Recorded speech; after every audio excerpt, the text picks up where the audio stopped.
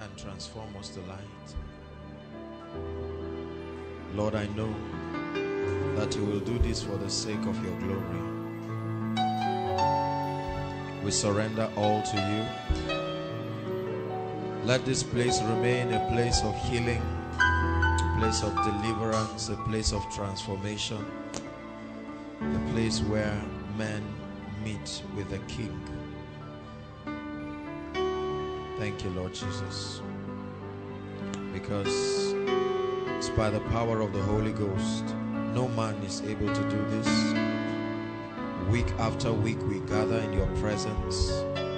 I pray in the name of Jesus that you help us.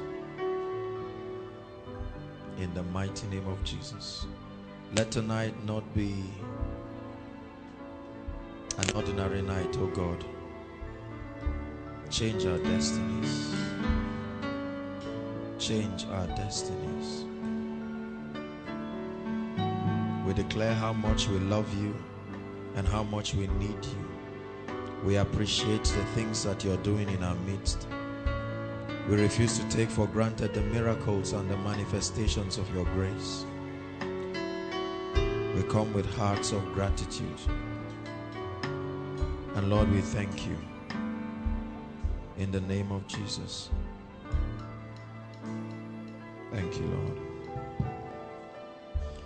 This is your house, your home. We welcome you, Lord, we welcome you.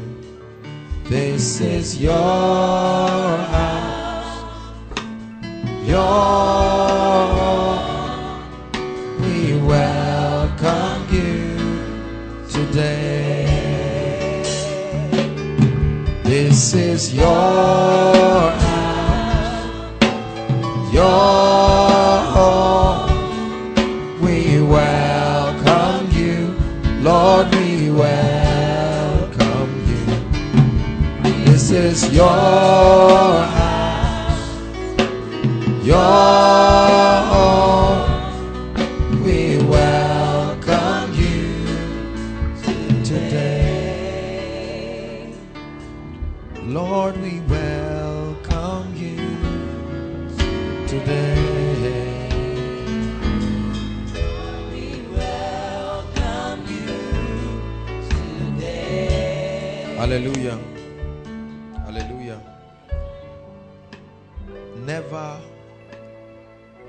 Never take for granted what God is doing in this place. Hallelujah. Every time you come for this meeting, realize that it's an opportunity for you to meet with him. Hallelujah. So that you don't just come and not receive. We want you to leave with something that will make a mark in your life. In the name of Jesus. Welcome everyone around you. Thank you for coming. Please hug someone.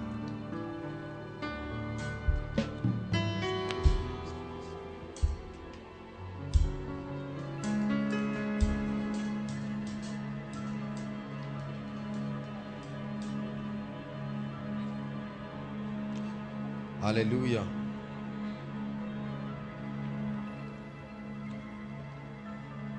Thank you, Jesus. Tonight's teaching is very powerful.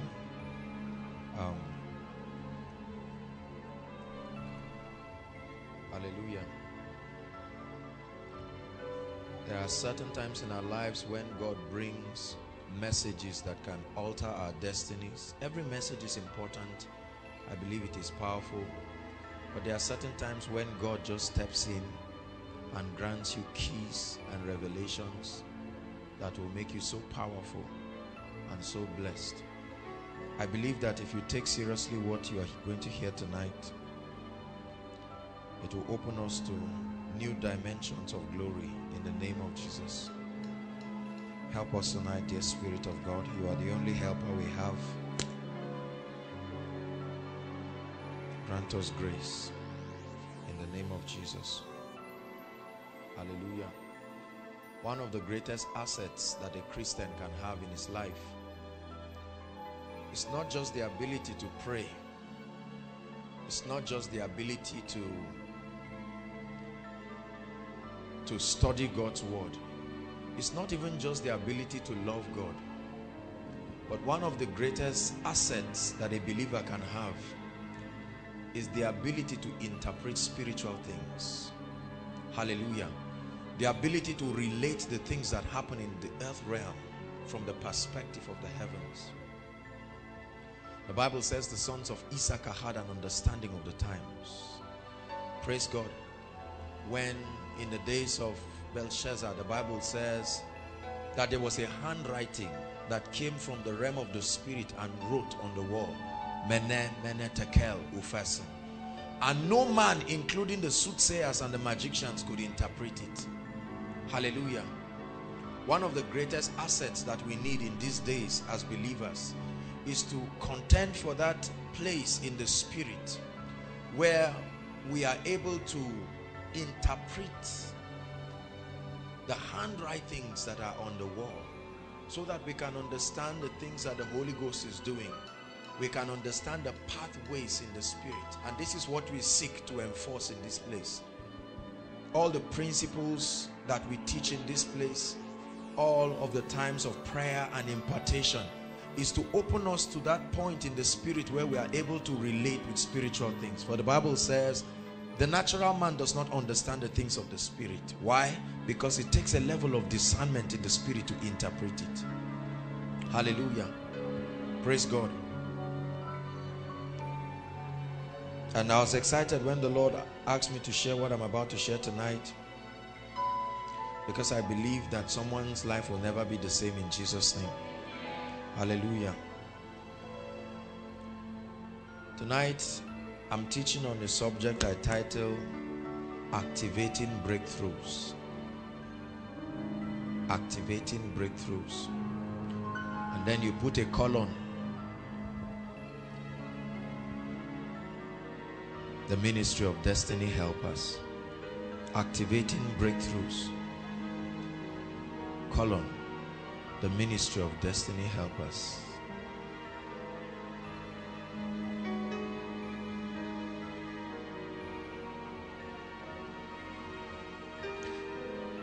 The beauty of Christianity, please listen, look up. The beauty of Christianity is that every time we relate to God, either in worship, in fastings, in prayer, there is always a response from heaven. Hallelujah. A response from heaven to this earth realm. Hallelujah. And so God responds to us by releasing miracles, by releasing signs, wonders, by granting us the ability to partake of his success. Hallelujah. Christianity will be very unfair on the part of God if the believers do not have an opportunity to participate in the love and the honor and the glory that God carries. I love the song that the worship team just rendered. That not only does God want to use us, but he wants us to have the opportunity to partake of everything that he has. It establishes our oneness and his desire to bless us. Hallelujah. And so the subject of breakthrough has been something on my mind. I've seen churches and ministries passionate about God, passionate about the things of God. I've seen ministries that fast, that pray, call upon the name of God. They walk in holiness and righteousness. But not many of their congregations ever truly experience breakthroughs. Hallelujah. The sick people come, they go back sick. The oppressed people come, they go back oppressed. The only notable thing that happens in that environment is that there are souls being saved. And while that is wonderful and great, what about families that are in bondages? What about destinies that have been tied down? What about people who need to step into the blessings of God? Hallelujah. And eventually, the congregations begin to ask questions and say, Is God not interested in our personal well-being? Is he just interested in using us for his glory? Is he just interested in watching us pray and fast, you know, interceding for souls and so on and so forth? Is he just interested in seeing us serve him? What do we have? What package has he designed? Is he insensitive to our needs? Is he unaware of the challenges that our families have? Hallelujah. Is he aware that there are doors that have been closed over families and destinies? If yes, is he interested in doing anything about it? Hallelujah. And it's important that as we minister to God's people, we open them up to everything that can be obtained in God. By God's grace, we teach you prayer. We teach you how to walk in the word. We teach you how to live in obedience to God. But we must also expose you to the dimensions of God that can release breakthroughs in your life. Hallelujah. That's why we take testimonies every week, as a symbol of what God is doing in the lives of his people. Because you see, when you receive personal results in your life, you are motivated to follow God.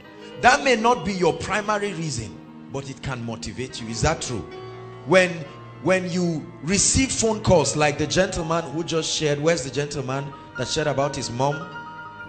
You can imagine, now he comes for the meeting, and then while he's sitting under the atmosphere of God's presence, his mom gets healed somewhere. Hallelujah. Do you believe this guy has been motivated to press more into God? Believers are motivated if you're... See, he said, when John the Baptist sent that they should ask Jesus Christ if he was the Messiah, he didn't answer the disciples. He just turned and began to heal the sick, began to do miraculous things. And then when he was done, he told John, he told the disciples, say, go and tell John what you have seen. In other words, the kingdom of God should find visible expression. The kingdom of God represents the entirety of God's sovereignty, his power. If God is as powerful as we preach, if God is as great, if he's as loving and caring as we teach, then don't you think that at a point in your life should experience some testimonies that can encourage you, that you can have a message for yourself and say, I have seen the hand of God in my life.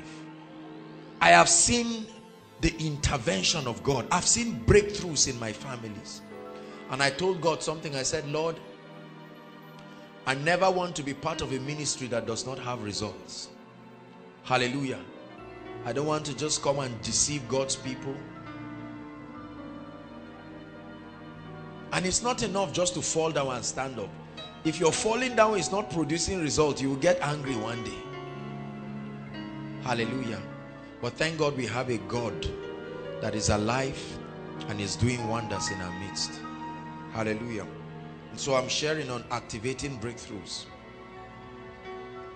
In my personal life and in my journey in the spirit, there are 4 things that characterize seasons of breakthrough in a man's life. Please take this teaching very seriously. 4 things. Every time a man is about to step into prophetic, defining moments of breakthrough. I'm not just talking of one testimony here, realms of breakthrough where God is about to step into a life and truly do something notable. There are 4 things that happen when you approach that season of your life. I'm teaching you this so that you can know and relate with these seasons when they come. Hallelujah.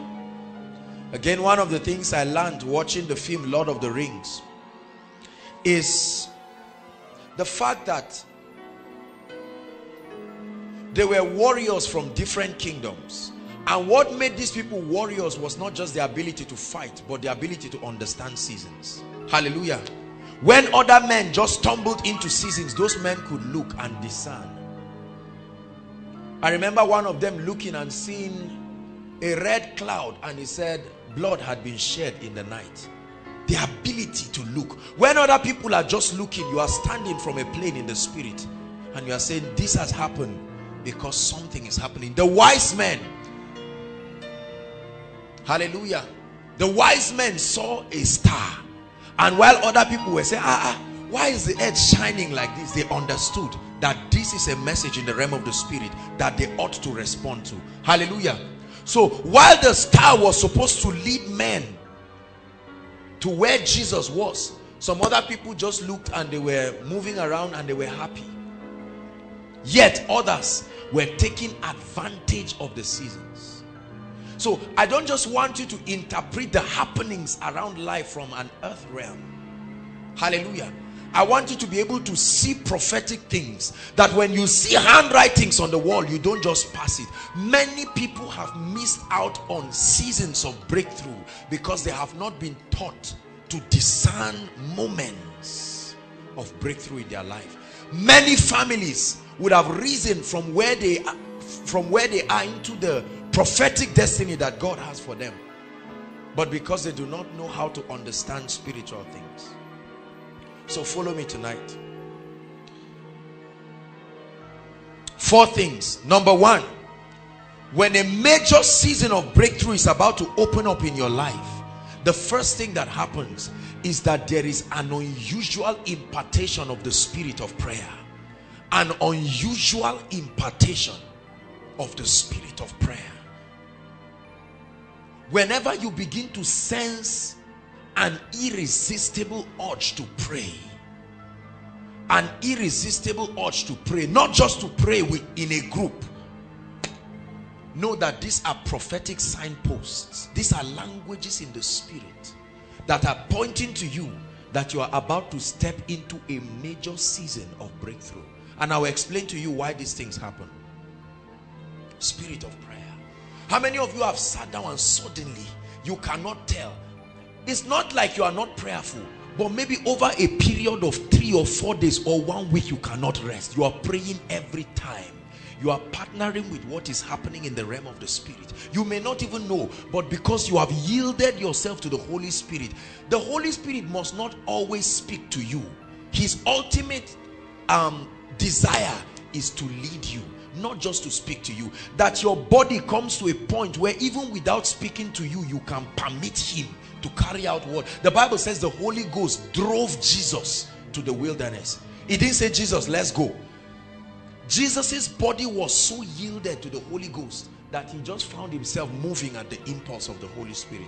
And the Bible says the wind bloweth where it listeth. You cannot tell where it's coming or where it's going. Such is one who is led of the Spirit. So every time you are about to step into prophetic seasons of breakthrough, you know what a breakthrough is? A breakthrough is when the barrier that is limiting you from stepping into the next level of your life is about to be lifted, or is lifted. That's a breakthrough.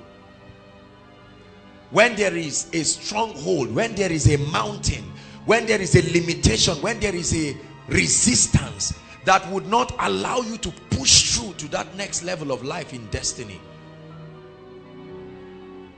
by whatever spiritual agency, when that barrier is lifted, we call it a breakthrough.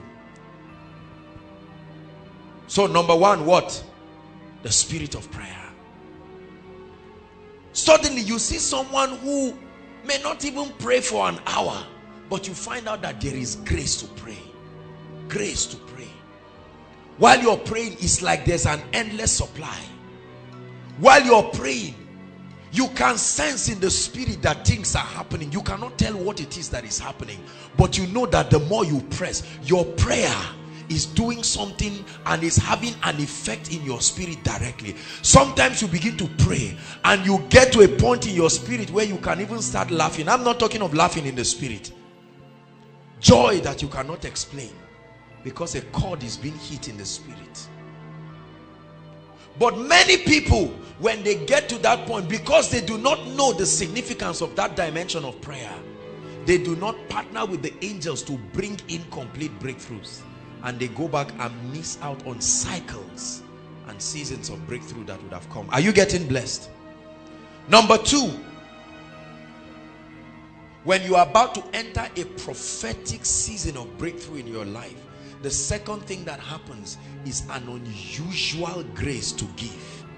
an unusual grace to give. An unusual grace.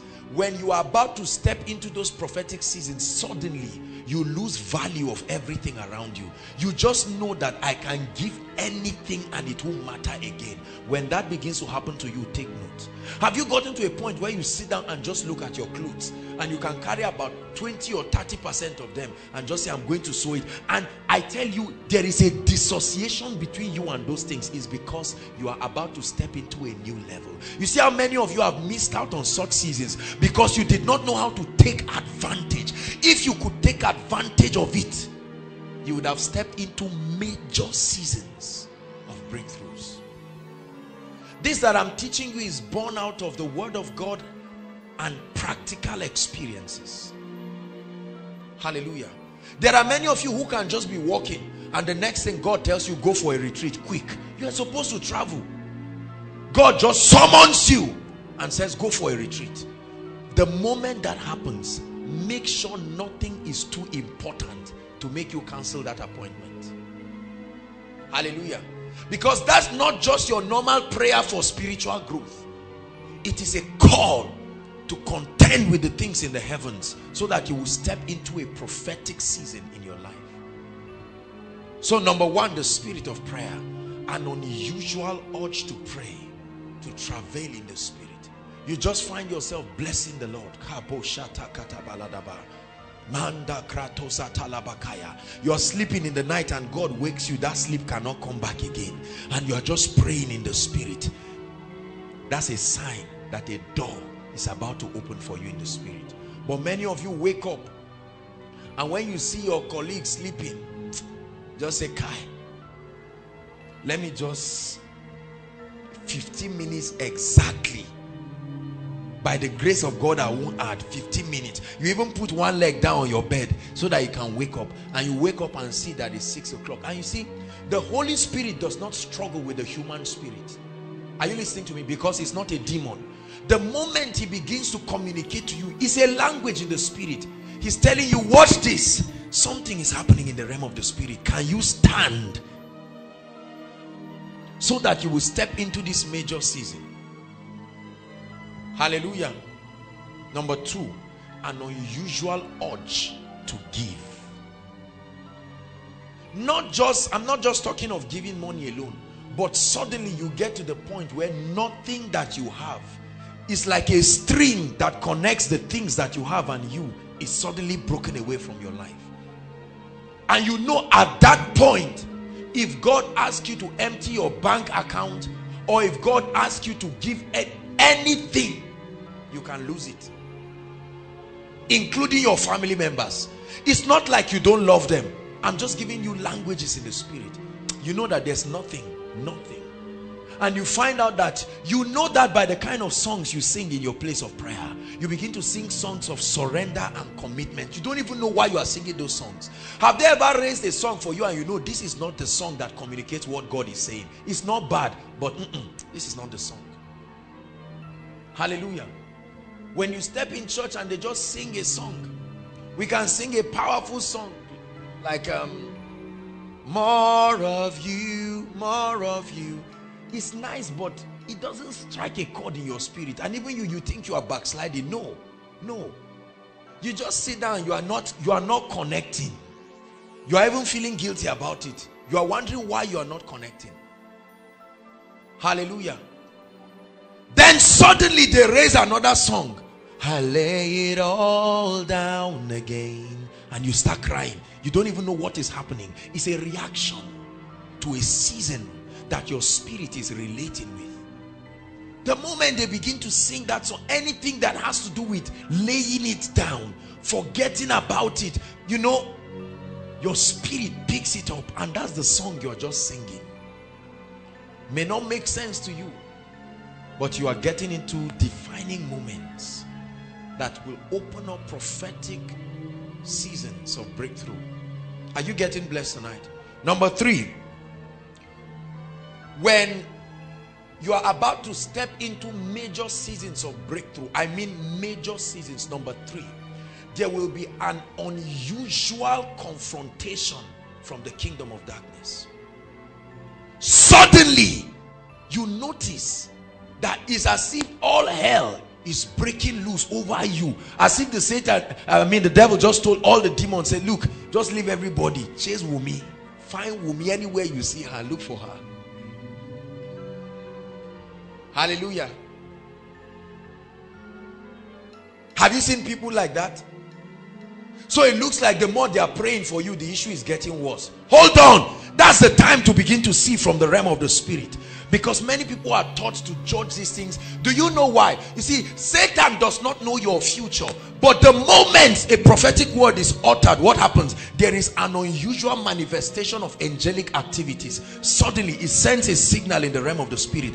What? Because they know that Satan knows. He was an angel before, I hope you know. So he knows that every time there is an unusual dispatch of angels, something is about to be translated from the realm of the spirit into this realm. Hallelujah. And suddenly, confrontations from the power of darkness, they begin to bring arrows of discouragement, impatience, procrastination, offense. Suddenly you find out that a major season is about to enter your family, and your father and mother are quarreling for trivial issues. Why did you bring the tea in this green cup? Is this the cup I use every day? And you are wondering, you are like, Daddy, what is this whole thing? If you learn to judge from the spirit, you see why you start by unusual ability to pray, because there will be contentions. Are you getting blessed tonight? Suddenly you are just getting offended with people for reasons they cannot tell. Someone looks at you and say, beautiful hair. You say, hey, mock me. Even you are finding what is wrong. People say you are being so edgy, you are being offensive. What is wrong? Say, even me, I don't know what is happening. But God is telling you, go and pray, because you are stepping into prophetic moments. Are you listening to me? The powers of darkness are finding access points that they can step into your life, and on legal grounds hinder what God wants to do. Are you seeing why praise is a tool for victory? You see why God will give you, are you seeing that? This is why sometimes when breakthroughs are about to come, God will distract you with praise, so that before you realize, the breakthrough can come. So you lock yourself and you are just dancing in it. You don't even know why you are dancing. Because with joy shall you draw out of the wells of salvation. Many people have lost it at this point. Suddenly you find out that everybody is just offending you. You are about to go and pray. You are sensing in your spirit, and somebody comes and says, let me tell you something, Selena, I wouldn't have told you, but let me tell you. Do you know what your sister said? And you are like, what again? These are dangerous seeds that will stop you from entering prophetic moments of your life. Hallelujah. Or you are about to go and pray, and then a call comes, and your mother says, do you know what happened? There was an accident. In your dreams, you are seeing your family members rejoicing. You haven't seen them cutting cake. In the physical, you are hearing that one car has. At such times, many people just dampen their spirits. The Bible says, for as long as the hands of Moses kept, it was up. What happened? There was victory. When Aaron and Hur were tired and they began to bring the hand, what happened? How can a man's hand control the victory that is happening in a war front? Many people do not understand spiritual pathways. And I'm telling you, the more you have this knowledge, the more you will reign in life. Unusual confrontations. In fact, for some of you, they may even be direct confrontations. You're just walking, and for the first time you hear a voice saying you will die. You will die. And you carry that mindset. It's a seed that the devil wants to sow into your life. That's the day you got up and found out that your shirts that they iron your roommate wore, and say, hey, God, let me kill somebody today. Where is she? Prophetic moments. Notice that the moment that season is aborted, all those disturbances just minimize and you can live your normal life. Are you listening to me? Prophetic seasons. And then number 4.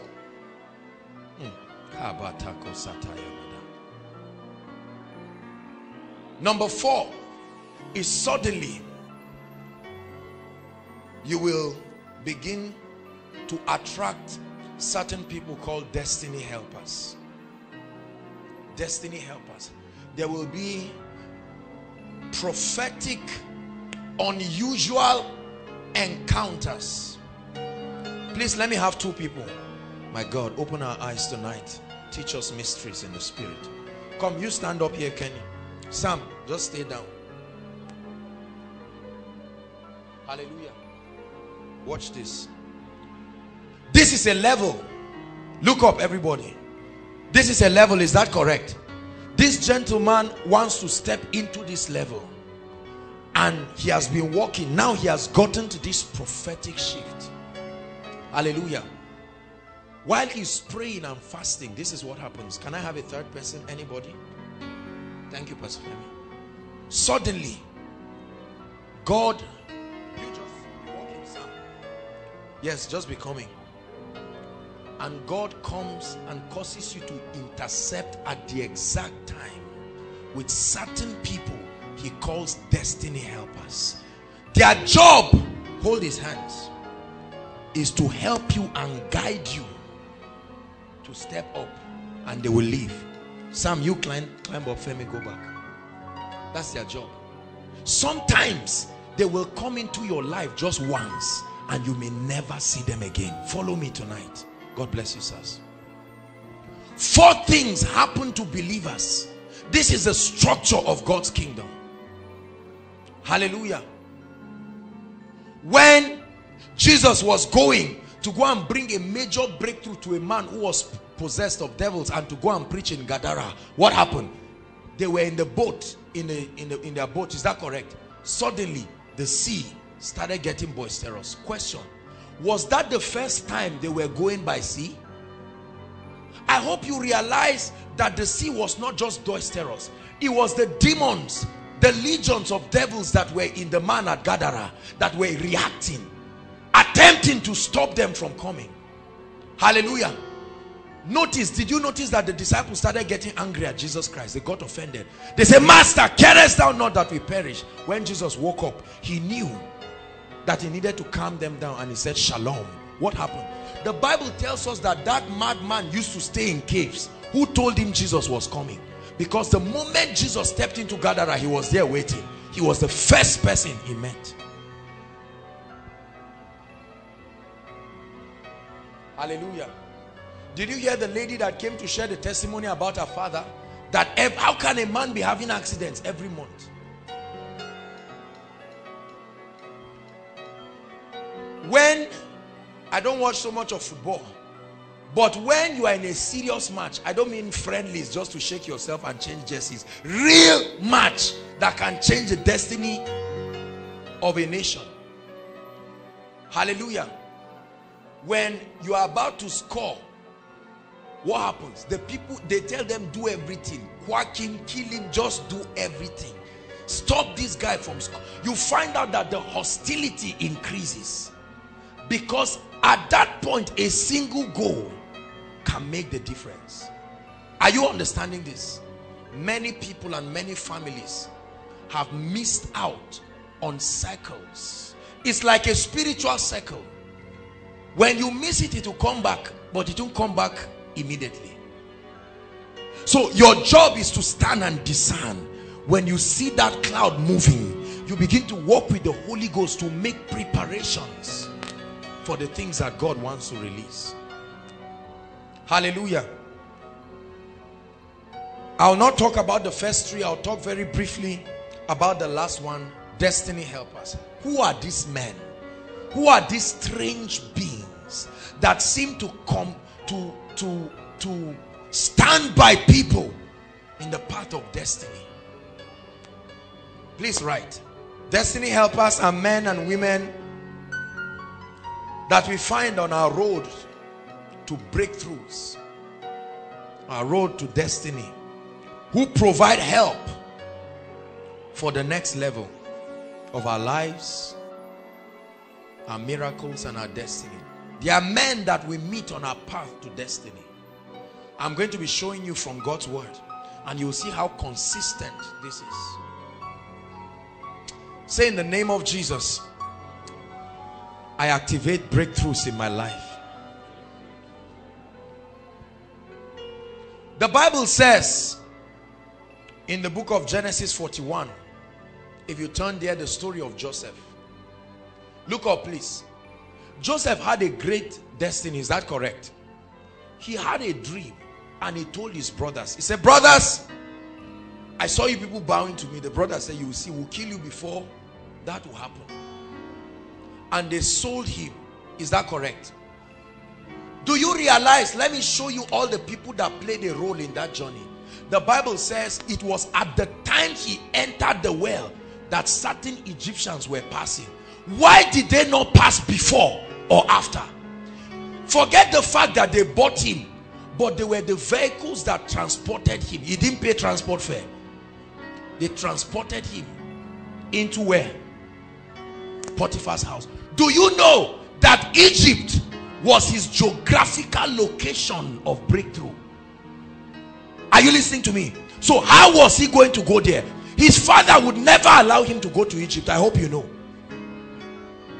And so certain Egyptians, in the name of buying him, while they were carrying him, he did not know that prophetically there were angels and activities that were pushing him to the place of destiny. Hold on.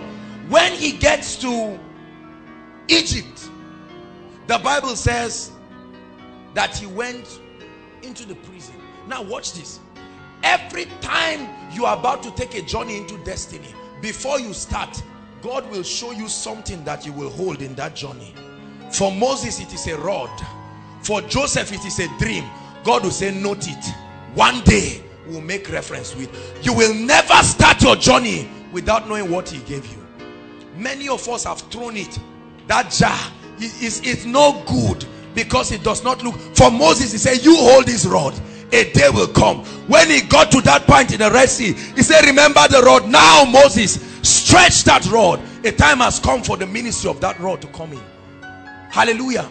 For Joseph, he had nothing but a simple dream. A simple dream. Are you following me tonight? He had a simple dream. And while these guys were taking, did he like it? But he was going to the geography of his breakthrough. When he got there, what happened? And this is the sign, because while he was going, the Bible says God was with him. This is how you know God is with you, because even in the midst of these things you see favor. The favor and the grace of God. And the Bible says he went into prison. What happened? He was faithful. And Potiphar made him the head of everything except his wife. Watch this. Then comes this dangerous woman who sees this handsome Egyptian. Hallelujah. And on account of his walk with God and his loyalty to his master, what happened? The Bible says he ran and he left his clothes there. Do you know, if Joseph had slept with her, he would have just been happy and gone back to the prison in the evening, and he would have remained there. Who would know that he slept with her? But he would have remained in the prison there. Hallelujah. And the Bible says Joseph was in the prison, and God made it in such a way that it was when Joseph was coming to the prison that the wine presser and the baker, for some reasons, they annoyed the king. The king said, go and lock them. Say, king, let's explain. Say, go and lock them. And while they locked them there, then Joseph steps in. Watch this.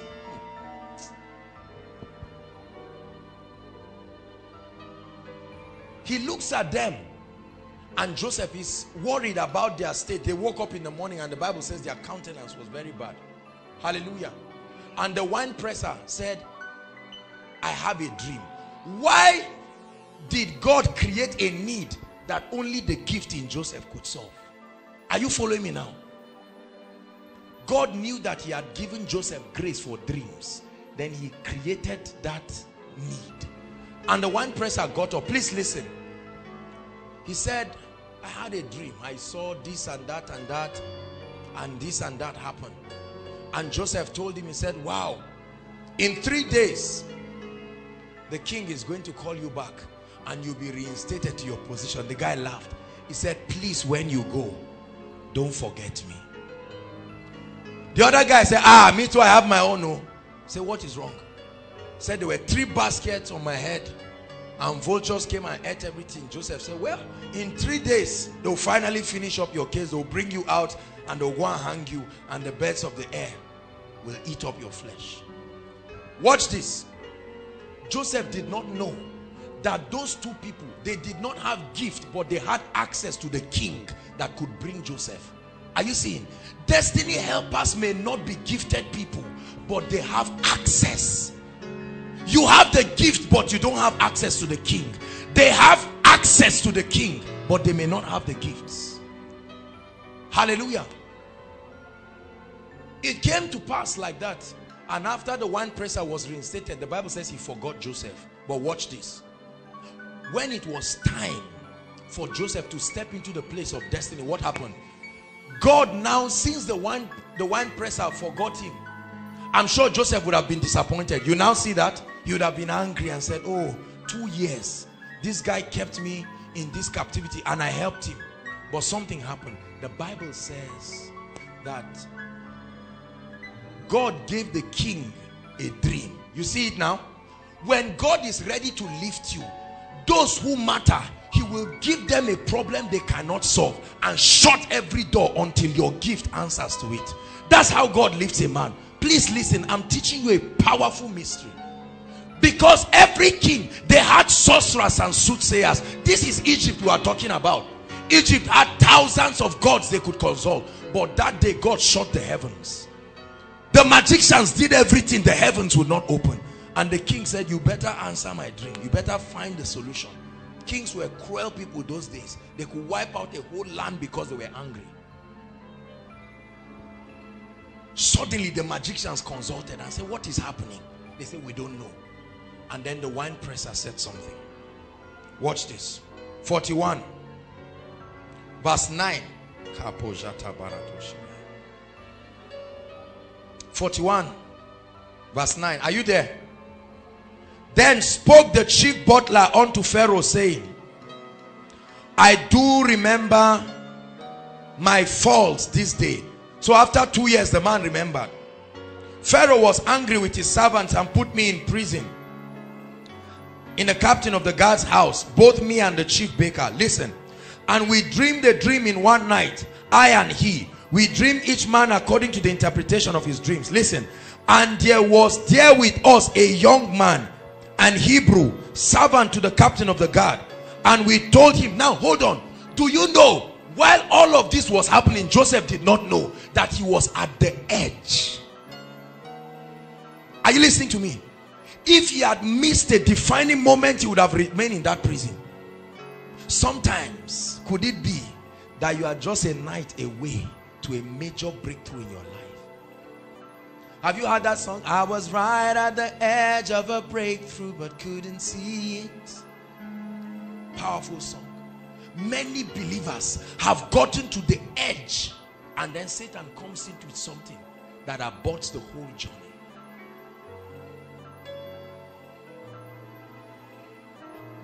And it came to pass as he interpreted to us, so it was. Now listen, if Joseph had his way, listen, if Joseph had his way and he ever met Pharaoh once, do you know Pharaoh will be so impressed with Joseph that you say, why are you in the prison in the first place? But sometimes, do you see the irony of life? You can see a gifted person who graduated and he's so good, and here is somebody who is a blessed man who needs that gift, but that contact. Are you listening to me? There are many of our loved ones that are gifted. I heard the story of a gentleman who fan caught some of his fingers, and then suddenly it was like an anointing came upon him, and that guy could draw. You know, fine art students, he could do what they call it, abstract on the wall. Praise God. And then this guy had been praying to God and said, Lord, give my family a major breakthrough. Because his mother told him, I didn't go to school. Your hands are cut, but do something. Go and learn something. And this guy was praying. Watch this. When that was happening, the Holy Ghost began to give him ideas. He said, begin to do your abstract on plenty papers and store them. Every time you see this guy drawing, people were saying, your colleagues are going out to look for a job. He said, but God told me this. Watch this. Suddenly one day, he went to visit his friend. When he went to visit his friend was talking with someone, and it so happened that they just opened the branch. This is a true story. They opened the branch of a bank. You know, banks do abstract on their wall, and they had been looking for someone. The person who used to do it for the bank, he did something nasty and the bank got angry with him, and suddenly they just say, but don't you draw? The guy came there with his file. He was ready. They said, meet at so place, and he went. Do you know that day he got a contract of over 4 million naira overnight? Why? Hold on.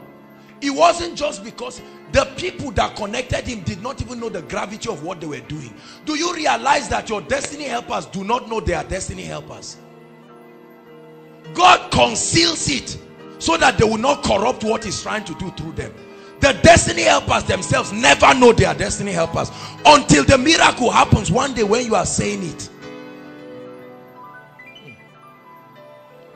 The wine presser, if the wine presser knew that he was sitting close to someone who would be the prime minister of Egypt, you think he would treat him the way he treated him?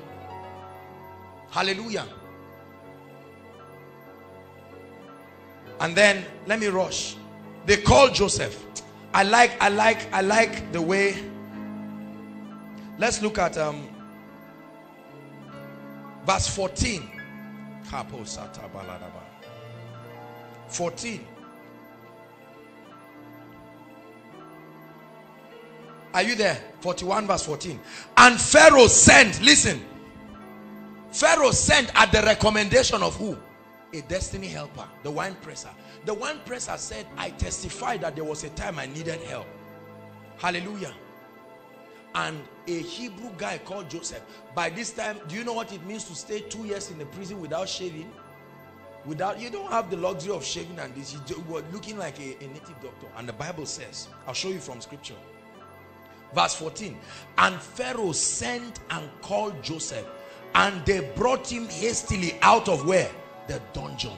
It's only your destiny partners that can connect you to come out of some dungeons. You may be gifted, but you will remain in some dungeons until some destiny partners come. Do you know that many of our family members, they are praying in tongues and they are gifted? Let me announce to everybody here, there is something you have that is in desperate demand. The distance between you and your place of honor is a destiny helper. If you never find these destiny helpers, you can die a failure in life. I've seen this happen so many times. Hallelujah.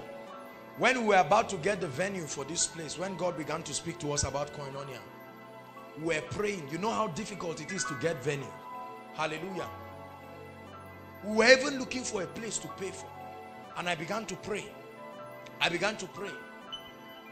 And I had a number of options, and when I was praying, the Lord showed me, said you will use CGC. I really didn't know. I had ministered only once or twice in the ministry. I said, Lord, how can you use people's auditorium? And then you start, and God said, you hold on. But he had taught me the ministry of destiny helpers, so I knew better. Are you following me now? And I knew which tool to engage. Not random, foolish prayer, pointless arrow. You have AK-47, you're just shooting everywhere. You need to direct with target. That's what many believers are doing. We just pray, but we do not know. The Bible says, through wise counsel make war. You can minimize wasting bullets. Many people just pray everywhere and say breakthrough. Wherever you are, let him meet you. Calm down. You can walk with wisdom and walk circumspectly. I began to pray because I knew that all I needed was a destiny. Do you know it does not take more than 24 hours for God to change a man's story? God just needs to bring a man. Your father has been praying. He's a good architect. And there are people begging. They want to build estates. They are begging. Can there be something that will happen in the realm of the spirit? See, there's no time I would have given you stories of how people's lives have changed overnight. I hope you believe what I'm teaching tonight. Hallelujah.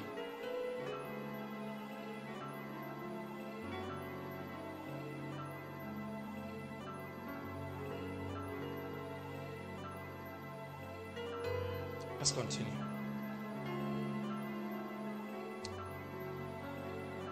Joseph, the Bible says, and he shaved himself and changed his raiment and came to Pharaoh. And Pharaoh said unto Joseph, I have dreamed a dream, and there is none that can interpret it. And I have heard say of thee that thou canst understand a dream to interpret it. And Joseph answered Pharaoh and said, it is not in me. God shall give Pharaoh an answer of peace. Hallelujah. And then he interprets the dream. Verse 32. It's amazing when your gift begins to speak in the place where it is honored. Do you know something? Listen. Your gift will never speak in a place they don't value and honor it. Hallelujah. That's why you can see someone who is a worshiper. He goes somewhere to minister. It's not the place of his honor. They don't even honor it. But he can step into another place. Your gift will always create an effect where it was designed to be honored. Always. Hallelujah. 32. And for that, the dream was doubled unto Pharaoh twice. It is because the thing is established by God, and God will shortly bring it to pass. Look at the ease at which Joseph was interpreting this dream, and the magicians were all watching. God orchestrated an event where all the Senate members of Egypt were gathered and they were listening. See, listen. Whenever God begins to prepare a table before you, learn to discern from the spirit, because he will be taking you to a place you never dreamt of. He'll lead me and guide me to the city up above. He'll lead me and guide me to my place of destiny. I know he leads me and he guides me to the city up above. Lord, you lead me and guide me to my place of destiny. Hallelujah. 33. Now therefore, let Pharaoh seek out a man. He didn't know he was talking about himself. Desperate and wise, and set him over the land of Egypt. Let Pharaoh do this, and let him appoint officers over the land, and take up the 5th part of the land of Egypt in 7 plenteous years, and let them gather all the food of those good years that come, and lay up grain under the hand of Pharaoh, and let him keep food for the cities. Just jump verse 39. This is where a man's breakthrough comes. After 12 years of misery, being transported into his destiny by people he did not like, facing situations he did not know were orchestrating themselves for his lifting. 39. And Pharaoh said unto Joseph, for as much as God has shown ye all this, there is none so discreet and wise as thou art. Immediately, without prayer, without fasting, help me read verse 41 to read. And thou shalt be over my house. No interview, no meeting with any council member. Kings did not make stupid decisions. They met with their wise men, but the king announced, he vetoed it. Thou shalt be over my house, and according unto thy word shall all my people be ruled.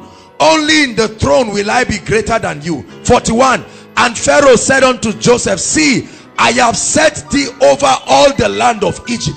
5 minutes ago, a prisoner.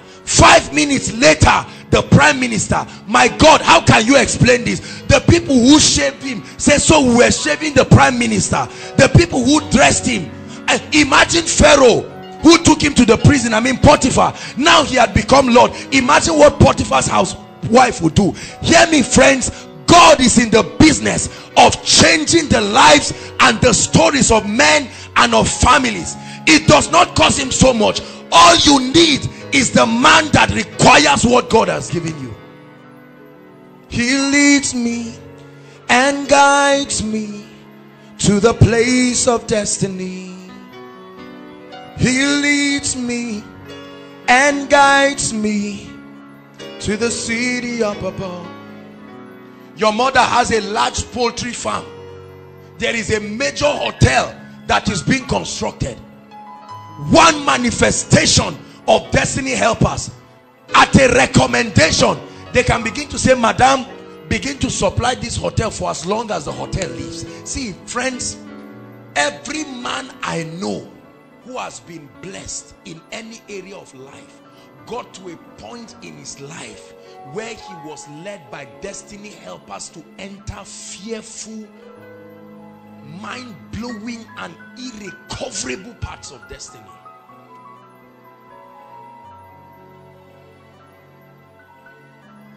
Let's look at Jesus. We call him the King of Kings. We call him the Lord of Lords. But let's see all the people that played different parts in the life of Jesus. Did you know? The Bible says, I don't know if I should read it. All right, let's read it. Luke 2. Let's hurry up, because we're going to do some prayer this night. Hallelujah.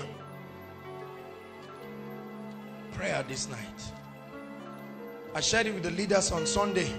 God began to speak to me that a breakthrough anointing is coming upon the house in a very, very, very significant way. And we prayed in that light. Luke 2 verse 25. Luke 2 verse 25. This is the story of Jesus. Are you there? And behold, there was a man in Jerusalem whose name was Simeon. And the same man was a righteous and devoted man, waiting for the consolation of Israel. And the Holy Spirit was upon him.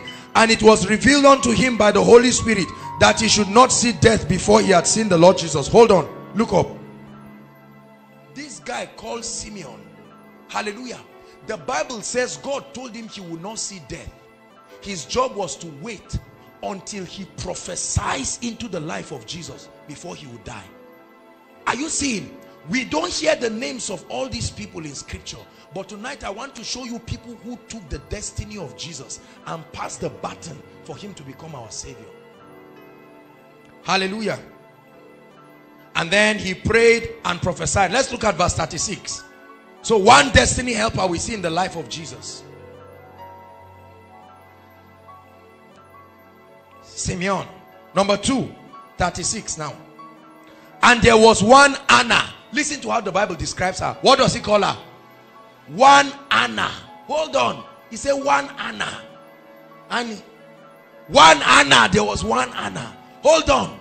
But without that one Anna, there will be no Jesus. There will be no redemption of mankind. There was one Anna, a prophetess. The daughter of Phanuel of the tribe of Asher. He said, and she was of a great age and had lived with a husband 7 years from her virginity. 7 years, and the man died. So what was she doing with the remaining part of her life? Let's read on. And she was a widow about 84, 84 years.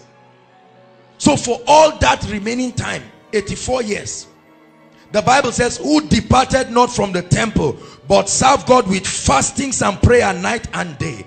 And she, coming in that instant, gave thanks likewise unto the Lord, and spoke of him to all those who looked for the redemption of Israel. She was the woman who was praying that Jesus be born.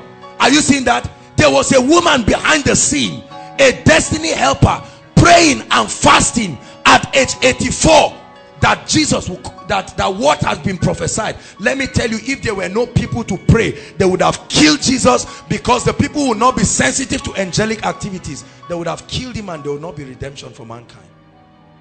Destiny helpers, we don't honor them, The Bible never talks about Simeon again. The Bible never talks about Anna again. Are you following me, please? Destiny helpers. At the death of Jesus, the Bible says, listen, that when Jesus had carried the cross, he had bled so much, and the Bible says the life of the flesh is in the blood. He carried the cross to the point that this was him and the place that would bring redemption for mankind. But there was no more strength, and what happened? He fell. At the point where he was falling, one black man meandered that road called Simon of Cyrene. Are you following me now? And they said, Simon, come. They didn't ask him whether he had eaten or not. They didn't ask him where he was going. They just said, Mr. Man, pick up this cross. What happened? A destiny helper. He carried the cross. Cruel men. No devil can resist your destiny helpers. These were men who would not allow Jesus to drink water, but they allowed a man to carry his cross for him. And Simon helped Jesus, and so Jesus could regain some strength. The Bible says that when Jesus died, there was another strange rich man called Joseph of Arimathea. He had a virgin tomb, because the prophets had prophesied that none of his bones will be broken, and that he will be buried in a tomb that is virgin. So God had led one man to buy a grave. How can a man buy a tomb and keep it for his own death? He didn't even know why he bought it. Remember when Jesus wanted to come in the triumphant entry, the Bible says a man had tied a coat. He didn't tell us the man. He said, go and tell the man the master had need. At once he released the coat. Are you seeing all the people that played parts? When you watch your Jesus of Nazareth, they silence those people, and so you don't even know. You just see Jesus, but without these people in his life. The Bible talked about the wise men once, didn't tell us anything about them again. It talked about the shepherds, didn't tell us anything about them again. Now Joseph of Arimathea, the Bible says Joseph of Arimathea was an influential man. It was on account of his influence. So a rich man was required for the redemption of men. It was the rich man that used his influence and went and said, give me the body of this man, let me bury. If not, they would have left Jesus to hang on the cross there. Are you listening to me? Now we don't follow up these stories very well. And they took him to a virgin tomb and they laid him there. Look at all the people that played roles in the life of Jesus Christ. Moses, another man. The Bible says when they were killing Hebrew children, you remember?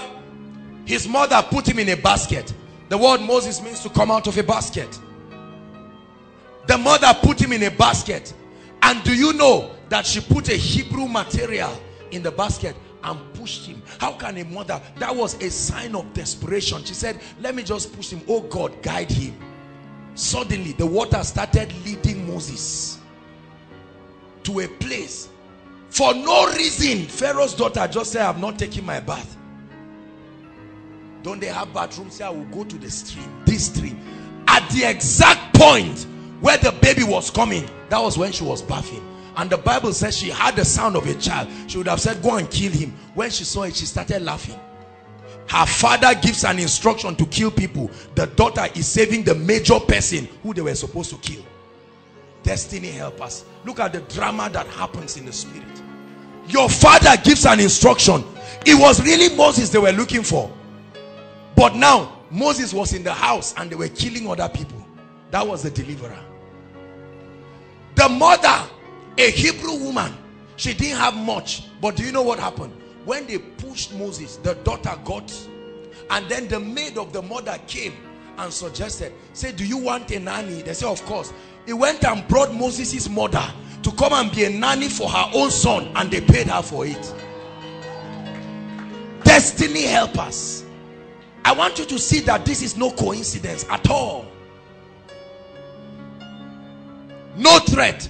Moses grew up, he ate well, he was nourished. No jaundice, no nonsense, because there was an assignment waiting for him. He was in perfect shape. Hallelujah. Have you been taking note of certain people? Many of us have been cheated because we have neglected these strange sets of people. We live in a generation where all we are looking for is men of God. Could it be that after the prophecy from the men of God, there are ordinary people? Some of you come for koinonia and you sit down close to the person who can suggest something to you that will change your life forever. Are you getting blessed? The Bible tells us that a man called Saul was persecuting Christians everywhere, and having met with God, with Jesus Christ, on the road to Damascus, he said he should go to the house of who? Judas, and stay there. Who is that Judas? We don't know. He just said go and stay in his house. Destiny help us. He stayed there 3 days, and then they sent a man called Ananias. We heard about him once, didn't hear about him again. And Ananias came and said, Brother Saul, Jesus whom you saw sent me, that I should lay my hands upon you, that you should be filled with the Holy Spirit and receive your sight. When that happened, he went away. The Bible says a certain time came, they met one prophet called Agabus. He came out from wherever we don't know. A man called Agabus. All his daughters were prophets, and he gave a prophecy. Hallelujah. You read all through the Bible and see several people. Ruth and Naomi, haven't lost her husband, haven't lost everything. The Bible says that Ruth told Naomi, say, my God will be your God, and your God will be my God, your people my people. The Bible says while they stood, a man just came out from wherever, called Boaz, and he told the people, we don't know who those people are. He said, as you glean, leave some of the food. Their names were not mentioned. Just leave some food so that she can go and take care. Brothers and sisters, if you miss the ministry of destiny helpers in your life, listen to me, you may never arrive your destiny, no matter what kind of prophecy is given unto you. There are many women who will not get married because the person who will connect them with their life partner is not there. Someone can just tell you, come with us. Hallelujah. Let's go for fellowship somewhere. Pastor Femi, stand up. Just go and stand there. And God will orchestrate it in a way. Please sit down. Make yourself very comfortable. Hallelujah. Praise God. Now this lady sits down. She has been praying for a life partner. If you have not been praying about it, you better start praying. She has been praying, oh God, a godly man, a man who loves and fears you. And what happens? We cannot even find a friend again who invited her. And she sat down. And while she sat down, Sam is worshiping. Now listen. Come, Sam. Sam gets up. And Sam is lifting his hands. As we lift our hands in worship, as we praise your holy name, you deserve the glory. What happens? While Sam is moving left and right, doing the business of the Father, suddenly Sam finds out that he's been drawn to this row. Sam will move this way, and Sam will be drawn. And then a preacher like me will say, talk to your neighbor and says, your time to be blessed. And Sam turns and says, your time to be blessed. And the Holy Ghost will say, did you hear what you said?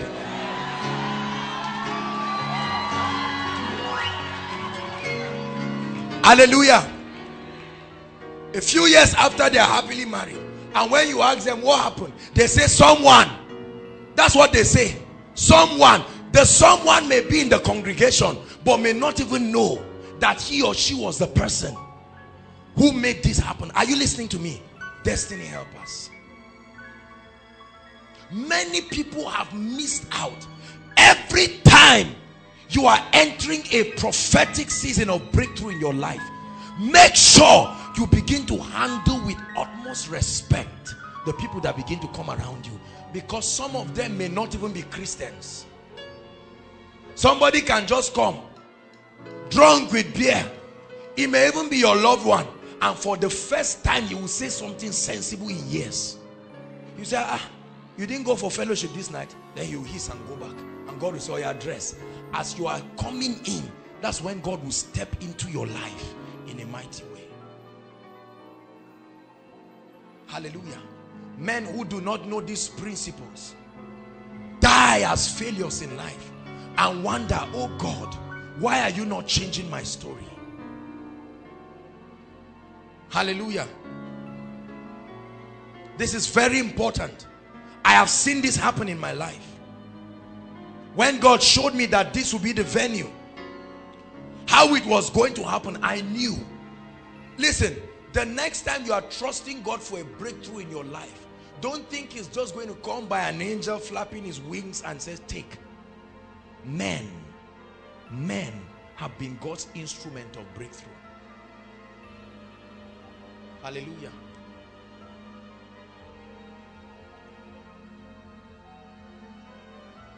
Are you receiving something tonight? Am I challenging you? And then we met Prof. And Prof just came and spoke to the church once. And they came till today. Since we started in March 2011, we have not had to pay 1 naira for this auditorium, to the glory of the Lord Jesus Christ, in this same Zaria. Destiny help us. It's not a big thing it's not a big deal for many of you until the day you get into positions where you will require the help of men. Are you listening to me? Many of us have pushed our destiny helpers away, either because they do not carry forms. That's the problem we have with people who segregate people. We are not the rich ones. We are the ones who our fathers are senators. What is your father? Capital, leave this place. We are the ones who are intelligent. What's your CGPA? 1.5. Get out of here. Hallelujah. We are the ones who are smart. We attended Queen's College. Which church did you, which school did you attend? One school, they have even forgotten the name. Leave this place. We are the ones who went abroad. We spent 6 years abroad. Where have you gone out from? I've just been in my local government. I've not even gone out. Leave this place. When you begin to treat people that way, get set for a rude shock in life, because your destiny helpers will never assume forms that will attract you to them. You must have a discerning grace to look beyond them. Some of them may be visitors. Every time they come to your house, you know they are coming to collect your father's money, but maybe that day, it could be some gatekeepers in your house. Every time you look at them, Adamu, Wawa, you say, well done, how are you? You are insulting the man. One day he will look and say, sorry, I saw one application, there's one newspaper here. You say, let me see. And you just find out that they need exactly what you want, and it will change your life and your story forever. Hallelujah. Are you listening to me? I was told the story of a lady who had been trusting God for breakthrough. Hallelujah. And the day they called her for a job interview, in all sincerity, she did not have any money. The mom did not have money there. And it was her neighbor who was a gate man. She begged him. It took a lot of humility for her to beg him. Guy said, give me my money. I said, make sure you give me. And I think he gave her, was it 500 or 200? She transported herself, got that job. When she got the job, they were going to lodge her in a 5-star hotel for 1 month first, where they would take her. Are you listening to me? Gave her 0.8 million to be able to get a nice house. This is true life story. Hallelujah. All that lady bought a bike and came and gave the gate man. The gate man was resting. Little did he know his breakthrough was coming. She just gave him a bike. He left the work immediately.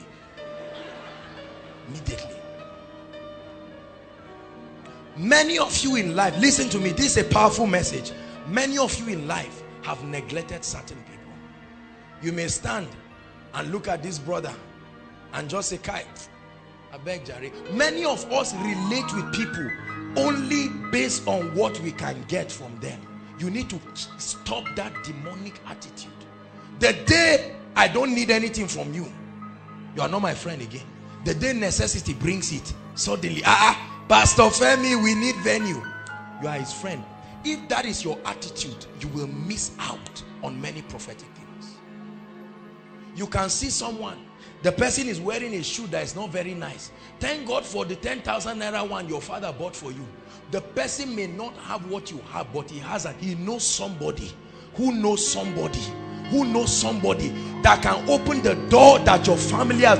Every prayer point has a human being as the answer somewhere. Every prayer point. Every prayer point. I tell you, if you are praying for a job, that job is available somewhere, and it is at a platter of gold. One note can change a man's destiny. Activating breakthroughs through the ministry of destiny helpers. Could this be why some of us are where we are today? Could it be that that's why some of our family members are where we are? The gentleman that always comes to your father and your father says, don't tell him that I'm around. Could it be that that very day he came with a news that will set the family forever, and the person will live and go forever? We are going to be praying. Hallelujah. We are going to be crying for a restoration of destiny helpers that we have allowed to slip through our hands. We are going to be praying for sensitivity. Many of you treat everybody bad. You treat people rude. You are hostile. You talk to people, you say, that's how I am. Because you feel you have your world met together. A day will come, you will find out that what you have, you don't have access to a king. And it is God that will connect you there. Hallelujah. Today, by the grace of God, many places where I go and minister, I don't know those who told them about me. They just said, we heard about you. Who were the people who popped? The Bible said it was noised abroad that Jesus was in town. We do not know. I only will pray for those people in my secret place that God will bless and honor them. You may never know. Never know. Sometimes we just get seeds from people coming into the ministry account. We don't even know the people. Could it be that one destiny helper shared his testimony one day? Are you listening to me? See, I am convinced that it does not cost God a fortune to cause a major prophetic breakthrough in your family. I was told about a man who had been saving to buy some cars, you know, just a little car. And then one day, when he was going to buy the car, God sent him to go and greet, you know, like their elder ones, like an uncle. So when he went to go and greet the uncle, he was sitting outside. These are true stories. He was sitting outside. And then a rich man came in to see the uncle. And then he told him, he said he should wash his car for him. And he started washing the car. Of course, it sounded insulting, but then that's a big man. He was washing the car. Then when he was washing the car, the uncle didn't see him for hours. They were gisting. He washed the car, cleaned it, and sat down. He was even getting angry. When they came out, the uncle was hostile to him. He said, why have you come to see me? Don't you see that I have meetings? The rich man asked him, he said, what is it? He said, I just came to tell you that I gathered some small money. I want to buy a car. And then the rich man asked, just jokingly, he said, what car? He said, golf. The man laughed. He said, is that a car? He said the next day he should come and meet him in his office. I'm telling you, I lie not. He gave him a brand new Toyota the next day. See, let me tell you something. It's not everything that money can do. Learn this early enough. Because many people brag with the monies of their parents. My father is a senator. My mother is a this. There are many people who were healed in Koinonia here. We still do not know who brought them. Someone referred them on the road. Told them, do this, do that. And they came and they got healed. I made up my mind never to. That's why I treat people with love and honor and respect. You don't know who. It could be a little girl like this, my sister. She may just look at you and pray a prayer for you. And say, God just asked me to touch your head, and you just touch your head and say, bless you. Suddenly, you see every door opening. And you are like, what in the world is going on? Hallelujah. Are you getting blessed? Sometimes God can lead you to a meeting. You don't know the name of the ministry. You don't know the name of the man of God. You don't know the name of anybody. You don't know the ushers that brought you. All you know is that one word was declared. You carried that word. You went back. Most times, you never get to see your destiny helpers to tell them thank you. There are only few times you get to meet them. 4 things that define prophetic moments of breakthrough. Number 1, the spirit of prayer. Grace to pray like never before. Number 2, a heart to give. Suddenly there is a dissociation between you and whatever it is that you have. Number 3, demonic confrontations that attempt to discourage you. Number 4, they begin to come. Destiny helpers. They come as phone calls. They come as friends. They come as enemies. They come as unprofitable situations. They come as hostile, different things. Hallelujah. I'll never forget someone who had an issue with his supervisor. Final year student some years ago. He had a very serious issue with the supervisor, and the supervisor would not even look at him. And somehow people began to mediate. Another lecturer was mediating, and when he finally got to call the guy in, they began to talk. After insulting him and shouting and doing every kind of thing, he said, "Where are you from?" And that was where a conversation started, and they wouldn't end that conversation till after 3 hours. That guy found out that there were certain opportunities he desired, that student had ways. He knew his father could help out, and so on and so forth. It was actually a property the lecturer wanted to sell. And then he got to find out that the boy's father was a real estate agent. They exchanged numbers there, and that man's life changed. Who have you been neglecting? God is asking you a question. Don't look at your neighbor. Who have you been neglecting? Because they may not speak English like you. Because they are not charismatic as you. Who have you been neglecting? Because they don't belong to your church, or they don't come for koinonia, or because they are not Pentecostals. Because they are not filled with the Holy Ghost. You know, there's this rubbish association of religious things that go on. We are the ones who pray. We are the ones who fast. We are the ones who know God. God will always use the most unlikely means. Never forget this message. Could it be that your destiny helper is here in koinonia, sitting close to you? Hallelujah.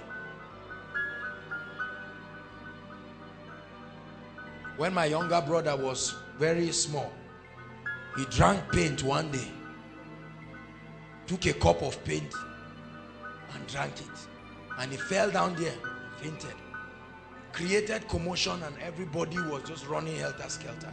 They took him to the hospital, but that was an opportunity because people came to greet. Hallelujah.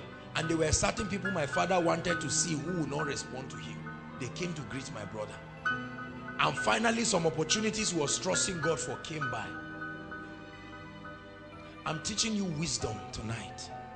Many of you will need to call your parents and tell them, you stop insulting everybody that comes. It doesn't matter what they have done. God can still use them to be the ladder for you to step into destiny. There are some of you here. There are people that you can never look eyeball to eyeball with. You swear and say till Jesus comes, because of what you did to my mother, because of what you did to my father. They gave us 130,000 to share. My elder brother gave me 2K, and when may God punish you for as long as I live. Calm down. Do you know that one day a door can be opened? I pray every time and I tell God, there are destiny partners that are attached, destiny helpers attached to this ministry. There are destiny helpers attached to my life. There are destiny helpers attached to your life. Once again, let me use this last example and we'll pray. 2 people, one stand here, one stand here. Anybody? You, my brother? Just stand there. Never forget this. The distance between you and your breakthrough is not as far as you see.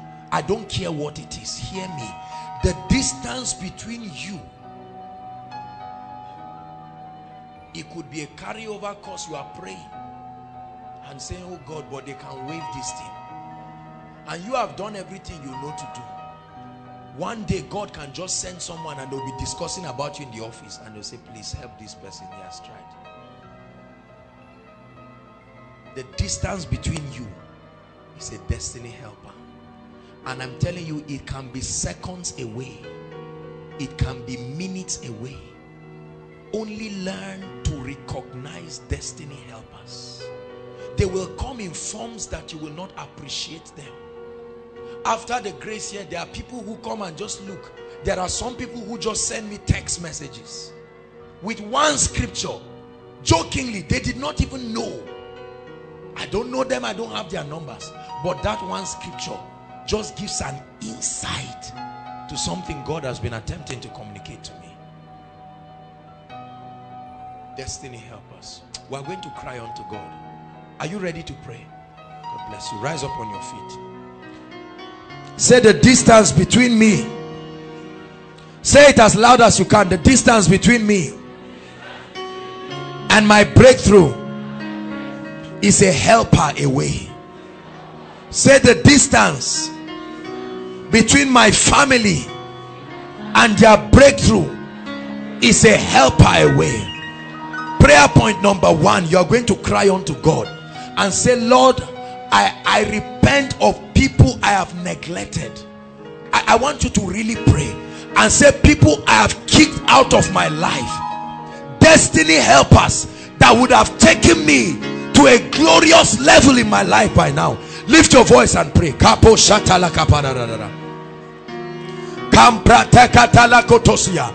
People who would have given me relevant information, those who would have connected me with helpers.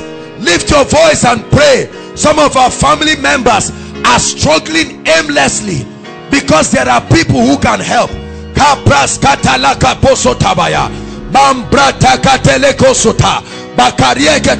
Wine pressers, bakers, men who can take you to the king.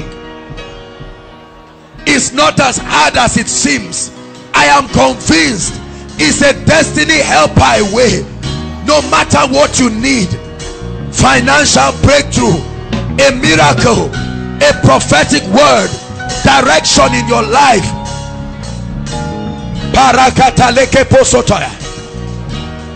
Say, Lord, I repent for neglecting destiny helpers. I've let them come and pass. I refuse to activate defining moments in my life. Pray on behalf of your family. Say, Lord, for my father, for my mother, for my brothers, they would have gotten jobs by now. They would have built houses by now. They would have gotten contracts by now. Doors would have opened. That terminal disease would have left by now. My family would have been together by now. But for the neglect of destiny helpers. Hallelujah. Prayer point number 2. And I want you to pray this with all your heart. He said, I will restore to you. You're going to pray and say, Lord, let that cycle come back again in my life. Let that cycle I missed as a result of carelessness or pride or arrogance or insensitivity. Lift your voice. Say, Lord, let the helpers come again. Lord, let financial helpers come. Lord, let marital helpers come. Lift your voice and pray. Lord, let academic helpers come. The distance between you and your breakthrough is your wine presser, is your wine baker. It's not hard. Is there anything too hard for God to do? I'm telling you, In one day, God can change your story. In one day, God can change the story of your family members. Restore. Pray. Restore for my family. Restore, oh God, opportunities that have been lost. Opportunities, send them again, oh God. Help us of destiny, send them again. Reactivate breakthrough. Reactivate breakthrough. Hallelujah. Let me tell you a little story. I have a friend. Listen to me. I have a friend in Abuja. This guy went to Abuja, a poor, broke person with nothing but his faith. Hallelujah. And this guy had been praying and said, Lord, change my story. Help me. This guy was crying, praying. People told him, and you, self, stupid boy, you got up and came to Abuja. No house, no car, no nothing. This guy was praying, and one day, it always happens one day. You don't even know. That's why you must be prepared. He was just sitting down and a friend called him. He said, where are you? He said, come quick. This guy just ran and he entered the room and he saw a big man and some people were talking. And he said, I wanted to involve you because God asked me to bless you. And he sat down, and the rich man was going to buy buy some plots of land, 720 million. 720 million, and 10% goes to the agents. So they brought him. This guy became a millionaire overnight. He didn't do anything. They just brought him and counted the number of people. The 10% agency fee was what changed his life. Yet there are many tongue-talking estate agents who have been in Abuja since 1990, since 1999, praying and running with complimentary cards. This guy was wearing palms. He wasn't wearing a suit. Palms. And his life changed overnight. Brothers and sisters, if you ever forget anything this night, remember that your prayer request is in the hands of a man. It takes God, who is the Father of spirits, to connect the lines. And that's going to be our next prayer point. You're going to say, Lord, by the instrument of the prophetic, I call forth they that have been destined to take me to the next level, to take my family. Make sure you are praying. Lord, prophetically pray. Those who will open doors of jobs, doors of marriages, doors of ministry, doors of anointings, doors of favor, doors of lifting, doors of success, doors of increase, doors of breakthrough. Make sure you are praying. Pray it with all your heart. Your family story can change. You have been praying and fasting. Could this be the message? Could this be the message? Pray. Say, Lord, whether in Lagos or Abuja or Kano or Zamfara, the United States, the Caribbean, by the prophetic power of the Spirit, let there be a connection. Orchestrate a meeting. Let there be a meeting. Pray. Pray. God wants to take you from this level to another. It's a year of supernatural exploits. Exploits by the Spirit. Your story can change. Activate defining moments. Activate breakthrough in your life. Come on, prophesy. I call them. They are coming into my life from the north, the east, the south. I pray for E&I. Destiny helpers are coming. We receive them. We receive them. We receive them. We receive them. Hallelujah. Let me give you one little story. Look at me. When Professor Mahdi was the vice chancellor of Ahmadu Bello University, many of you did not meet him.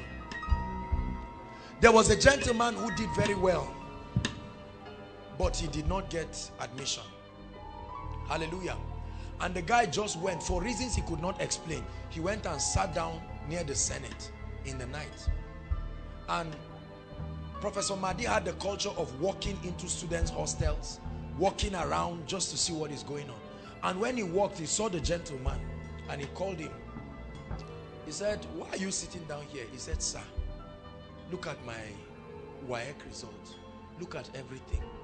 But my catchment area is not there and they didn't give me admission." He said, "You are such a brilliant boy." Do you know what he told him? He said, "Go home and pack your load and come back." When he came back, they had printed his admission letter. This is true. It's a confirmed story. Hallelujah. I know about a student who had been victimized for years till he was in 300 level. Whatever it is that happened, either his name or his matriculation number clashed. And what this guy was seeing was not his real CGPA. This guy would work so hard, but when the exams come out, he would not beat it. And then one day, someone just came in and for whatever reason, the person decided to start cross-checking things. The next thing, they put on the notice board that they wanted to see him. When they called him, they said he should go and bring his results and his courses that he registered. Do you know, true life story, when this guy was maybe around 1.7 something, by the time they corrected everything, he was supposed to be in 2-1. In all sincerity. My cousin was a student in this school. My cousin was a student in this school. He wrote a major exam that he got A. And when the result came out, they gave him F. This guy didn't know. He knew that he had read. But you see, sometimes, even when you have the evidence, you don't have access to the king. There are many of us that have evidences that would wipe our night time, but that access to the king. Hallelujah. And one day God raised a visiting prof who just came and he just complained and showed him everything. The man took on the case by himself until they rectified it. Look at me for a moment. What do you expect God to do in your life and in your family? It's in the hands of someone. It's in the hands of someone. That breakthrough is in the hands of someone. A house to complete, for your loved ones to go to school. Let me tell you, no matter what it is, expand your mind tonight. There are men who are carriers of miracles. They don't even know. There are some of you that your loved ones need some jobs. They have been suffering. You know that they want to change where they are working, or they don't even have a job. They are prayed. They are applying CV after CV. If it is destiny helpers, they will accelerate your path. You will jump protocols. We are going to pray. Say, Lord, I receive discernment to see these people when they come into my life. Lift up your voice and pray. It takes discernment.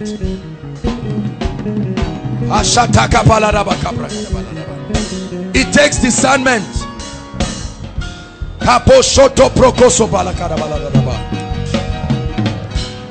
It takes discernment. Say, Lord, let me discern. They may not be my tribe. They may not be my friends. They may be the enemies of our family. But Lord, grace to discern when you are about to use them to change our story.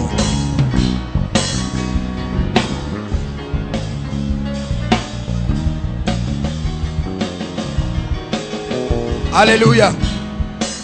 Final prayer point.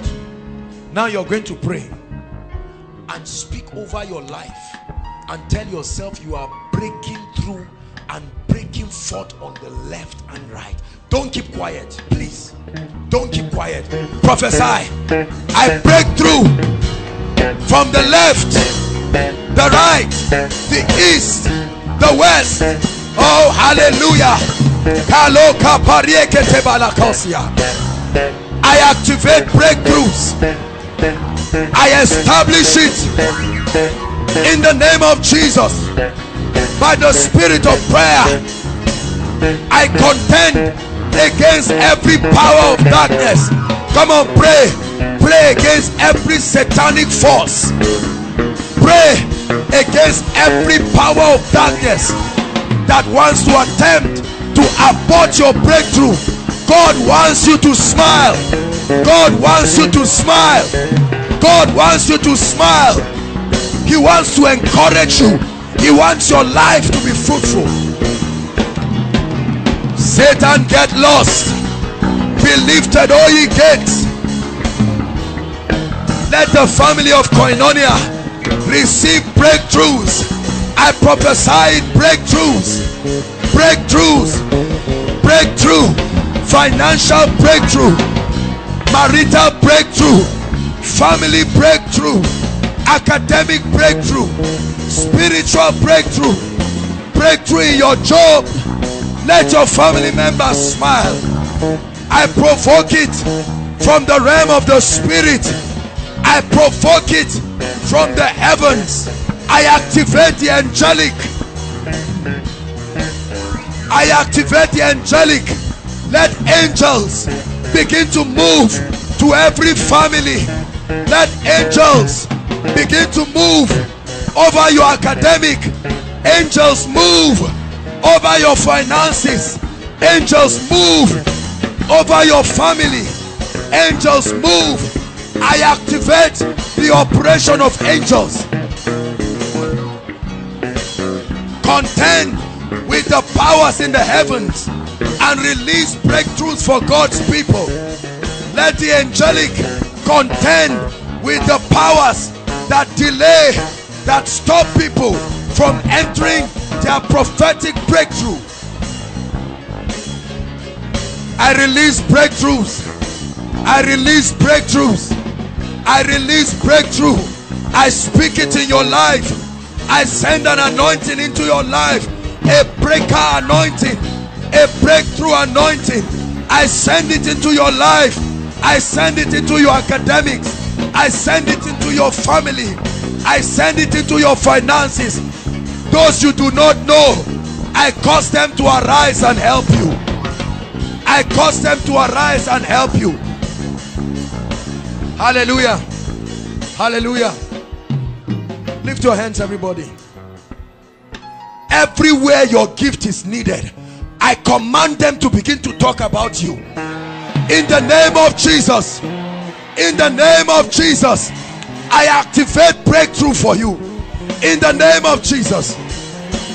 Everywhere your gift is needed, whoever needs your gift in Nigeria, I stand as a servant of God. I command a connection in the realm of the spirit, beginning from tonight, tonight, tonight, tonight, tonight, in the name of Jesus. Hallelujah. I pray for every one of your family members looking for a job. My God and my King, tonight, let testimonies rise from this message. No matter how long, tonight, let someone talk to somebody, and talk to somebody, and connect them for breakthrough in the name of Jesus.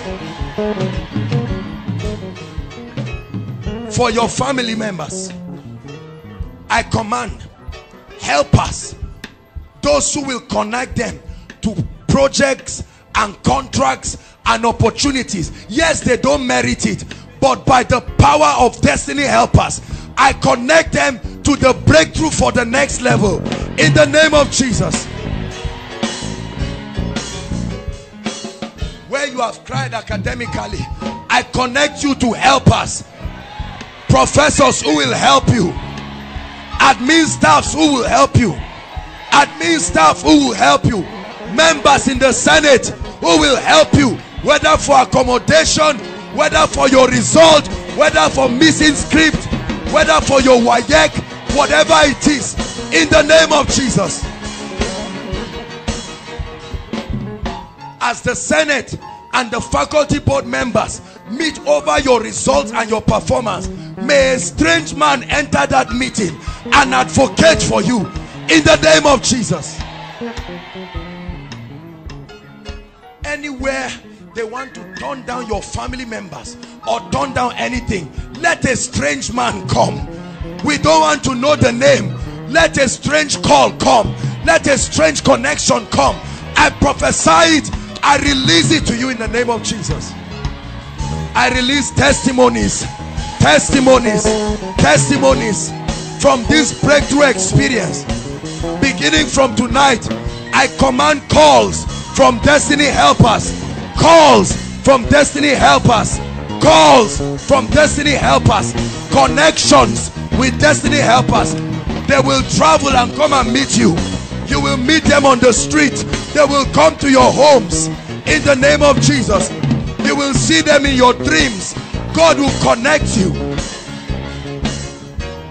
For every one of your family members that is supposed to be married and they are not married, the husbands or the wives, they are not in space, they are here on earth. Lord, we pray tonight as a family, by the power that is in the name of the resurrected Christ, I pray, let helpers lead partners to their mates in the name of Jesus.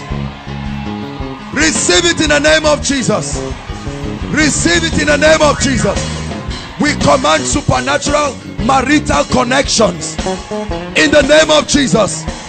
In the name of Jesus, we bind every devil, we bind every power that attempts to cause delay. We set them free from every curse and every yoke of bondage. Be released in the name of Jesus.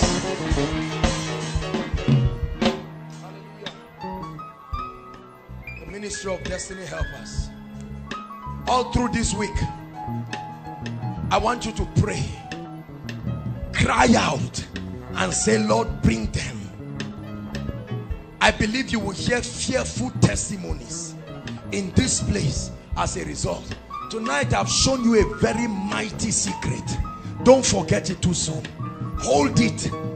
Every time you are praying over something, the answer is in the hands of another person. Stop beating about the bush. Every man and every authority can answer when God calls. Yours is just to pray that God will connect you. Hallelujah. You're here, you're not born again. Now is the time for you to have an experience with the Lord Jesus. Or you've given your heart to Jesus. This is the greatest of all breakthroughs, that you start a personal relationship with the Lord Jesus Christ. And tonight, let this be that night where you will begin a new walk with the Lord. I want to give you an opportunity. Everybody keep standing. You're here and you've not given your heart to the Lord, or you've given your heart to the Lord once, but you found yourself derailing in the path of destiny. I'd like you to leave your seat and come out quickly. I want to pray with you. Is there any kind of person like that? Hallelujah. Please don't be afraid. You need to come out, leave your seat and come. Appreciate them. Someone is coming. Appreciate them. Don't remain in your seat. Appreciate them. Another brother is coming. They are coming. Appreciate them. This is the beginning of breakthroughs. Keep coming. Keep coming. Jesus is calling. Enough is enough. Keep appreciating them. They are coming. Thank you for coming. Lord, we celebrate you. Keep coming, brother. God bless you. God bless you. I see you, sister. God bless you. God bless you. God bless as many of you who are coming. It's the beginning of a new journey. It's the beginning of a new journey. No devil will hold you. No devil will keep you. My sister, God bless you. Keep coming. Keep coming. This is why God brought you tonight. Keep coming. The Lord bless you. No matter what the challenge is, keep coming.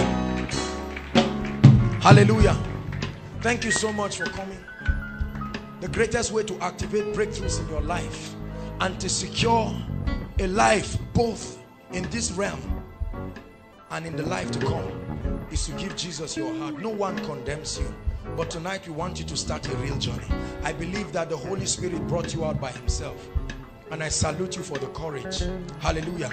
Lift your right hand and pray after me, everyone standing. Say, Lord Jesus, I come before you tonight unable to help myself. I believe that Jesus is Lord over my life. I confess my sins and I declare that Jesus is Lord. I receive eternal life into my spirit. From today, I'm born again. Forward ever, backward never. Holy Spirit, Come and live in me. Make me a great tool in the hands of the Lord. In the name of the Lord Jesus. Now let me pray for you. Father, preserve these ones. You brought them out by your spirit. Preserve them. I pray that their salvation will last. It will be genuine. And Lord, that they will begin to grow from grace to grace. In the name of the Lord Jesus Christ. I curse every devil of darkness that will want you to move back into whatever you were doing before you came to the Lord. Let this be a new beginning for you. In the mighty name of Jesus Christ. Thank you so much for coming. I want you to follow the ushers quickly. They will have your details. And tomorrow you'll be meeting with Pastor Jakes by 7 p.m. Oh, that will not be possible. On Monday 7 p.m. we'll remind you. Monday 7 p.m. you will meet at chapel and we'll follow you. Please appreciate them. Appreciate them. Thank you, sister. Thank you, brother. Appreciate them. Thank you so much for coming. Very quickly, you're worshiping with us for the first time. I'd like you to leave your seat and run out here quickly. We have a blessing and a prophecy for you. If you're worshiping with us, appreciate them. They are coming. Come on, run like you know your destiny is opening up in a new and glorious way. God bless you. Thank you for coming. You'll never be the same. I assure you. God brought you here. Jesus is in this place. Appreciate them. Can you celebrate what God is doing? Thank you. Thank you, sisters. Thank you. You'll never be the same. Thank you, my sister. Thank you. Hallelujah. Praise God. This is Koinonia meeting put together by Eternity Network International. How many of you were blessed tonight? You'll never be the same again. In the name of Jesus. Saints of God, stretch your hands as we prophesy breakthrough. Lord, as a token, give them major breakthroughs in their lives. Let them know that God is at work in this place. In the name of Jesus, we bless you with a fresh hunger for God. We bless you with a fresh hunger beyond the breakthroughs that you will receive. A fresh hunger for the things of the Spirit. A fresh hunger for the presence of the Lord. Whatever challenge you came here with is swallowed up tonight. In the name of Jesus, go and experience unlimited breakthroughs by the hands of Jesus Christ. In the name of Jesus, thank you once again for coming.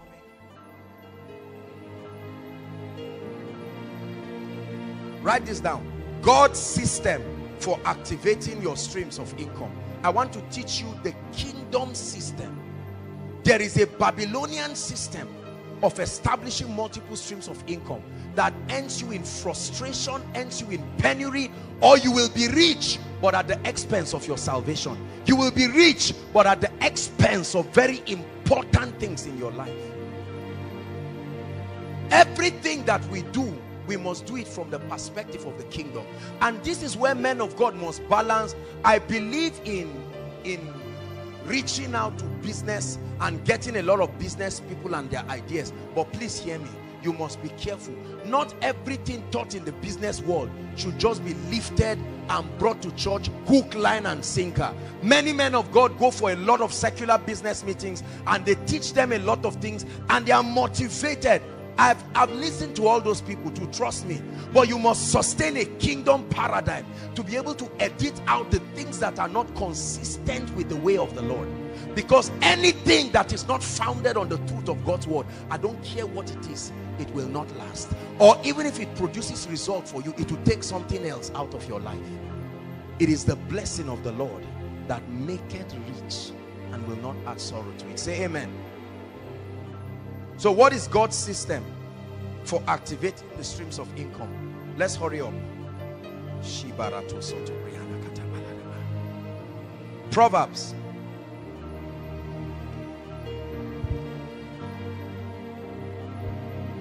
The book of Proverbs, very quickly.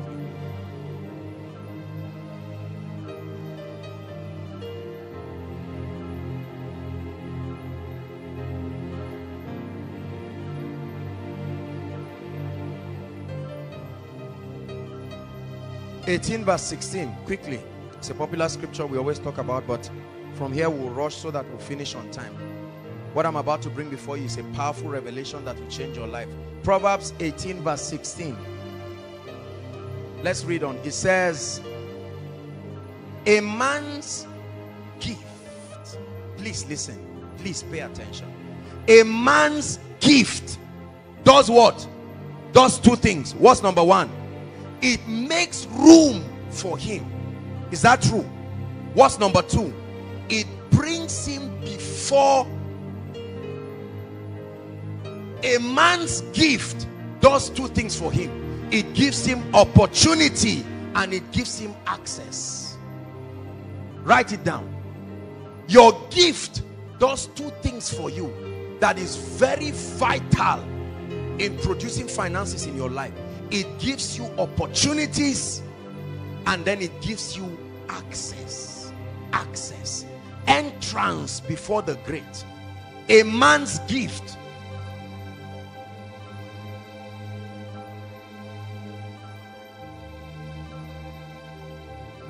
So how do you identify the streams of income in your life? Many people have been taught, so they teach you different businesses and they tell you just do this. No. There's no guarantee that because they gave you a good business idea you will succeed. You see the mistake? This is where we mess up and we mislead people a lot. Write this down. You identify the streams in your life by looking at two things. Number one, your gifts and abilities. Your gifts and abilities are pointers to the kinds of streams that God has granted you access to. Your gifts and your abilities. Write it down. Number two, the problems and the opportunities that are in line with your passion.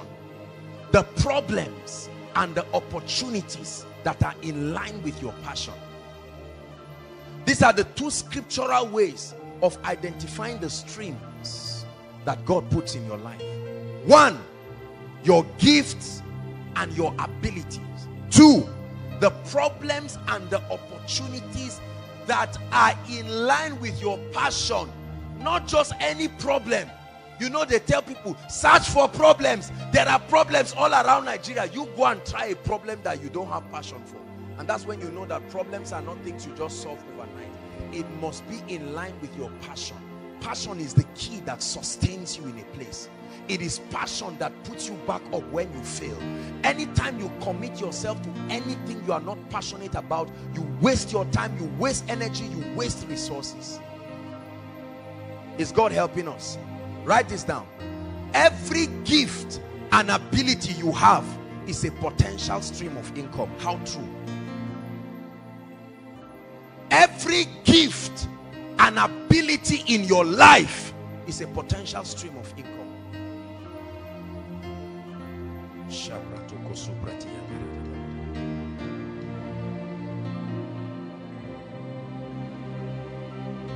Every gift and every ability you have is a potential stream. Look at David, for instance. Almost every gift the Bible identifies in David later became a stream for him. His ability to play, right? His ability to be faithful in service, his leadership skill, everything was utilized in his life. I'm about to make a statement that is very striking, maybe controversial, especially for pastors. I want you to listen to me. Do not let men box you into one stream and stop you from exploring other streams. Don't get into that illusion of making people box you because they identify and they know you as functioning in one stream. If you are not careful, people can put you in a box. They know you as a pastor and you remain a pastor and die a pastor. There are other streams crying for expression, but the religious environment keeps people down and keeps people poor. There's a lot that I want to say here. How many times have many pastors with great entrepreneurial potentials, with great leadership potentials, there are other streams of income that can find expression, but they are boxed to the pulpit and left there. Why? Because people say you are a pastor, and the meaning of that is remain there, be poor there, and die there. This kind of mentality does not longer exist in the 21st century. You cannot live in the 21st century with this mindset again. Or I am a civil servant. So when you call people, you say those who are civil servants this side, and you see a mass of people like bees coming to this side. Those who are businessmen, this side. That thing is about to change in the 21st century. That concept of choosing whether you are a civil servant or choosing whether you are an entrepreneur. Are you getting my point? There must be a weaving of it to survive the vicious financial circle in the 21st century. Are you getting blessed? Is God helping you?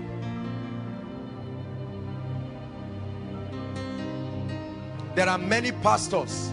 I say this with a particular bias for pastors, because we have said pastors are wicked people, because pastors have been caught in all kinds of financial scandals in church, eating God's money. Pastors have been found manipulating people and doing all sorts of things, and the reason is because they have to respond to the necessary frustration that comes by having a single stream of income.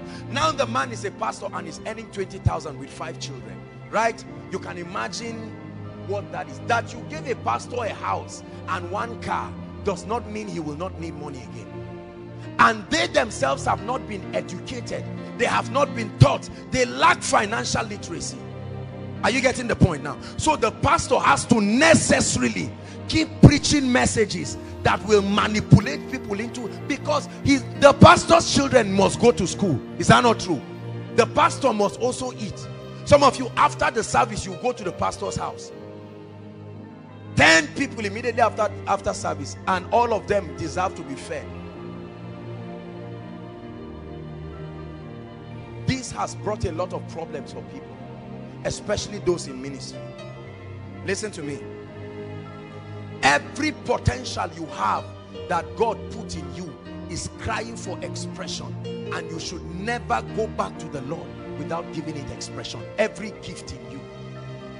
I plan in my life that every gifting and every potential His Majesty has deposited in my life will be adequately deployed. Praise the Lord. There are so many things. That's why many pastors are poor. That's why they are broke. One of my greatest mentors, Dr. Miles Munro, a man who was able to cut across both the secular and the contemporary society, utilized his potentials.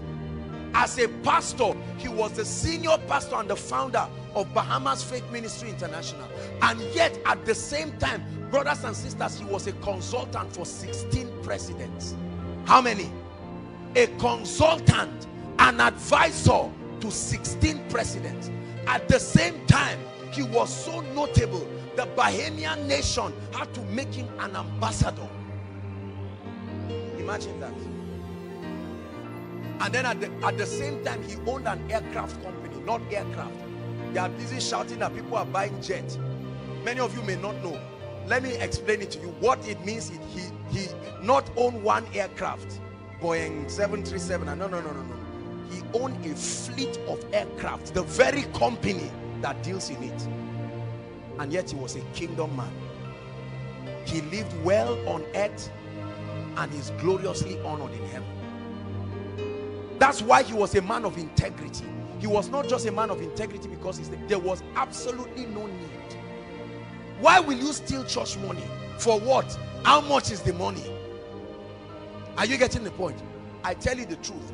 Not exposing people to the different giftings in their lives to deploy it, and then leaving them saying, it's like you are hungry, you fasted for 3 days, and then they make hot food, nice food, rice up and steaming, right?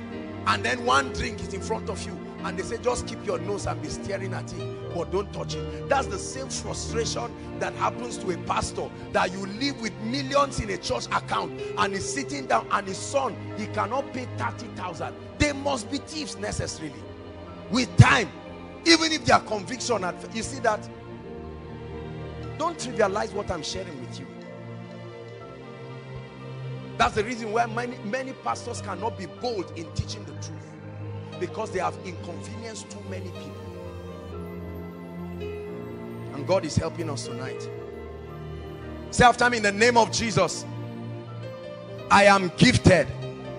Shout it in the name of Jesus. There is a gift upon my life. There are graces upon my life. There are abilities upon my life. And I will deploy every one of them to become a stream of income. Even if God tells me to drop ministry today, I will never be poor for the rest of my life, because there are other streams. Are you getting me?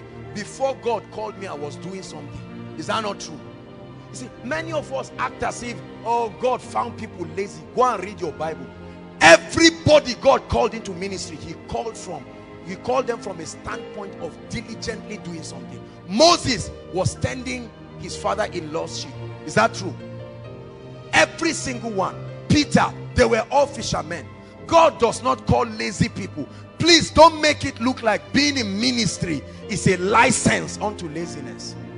There are too many things I can do with my life to bring me stream of income. If I'm not a preacher, at least I can speak. Right? There are so many things. There are books to write. I have different thoughts on different areas. I can document my persuasions. There are all kinds of financial and business vehicles to set up.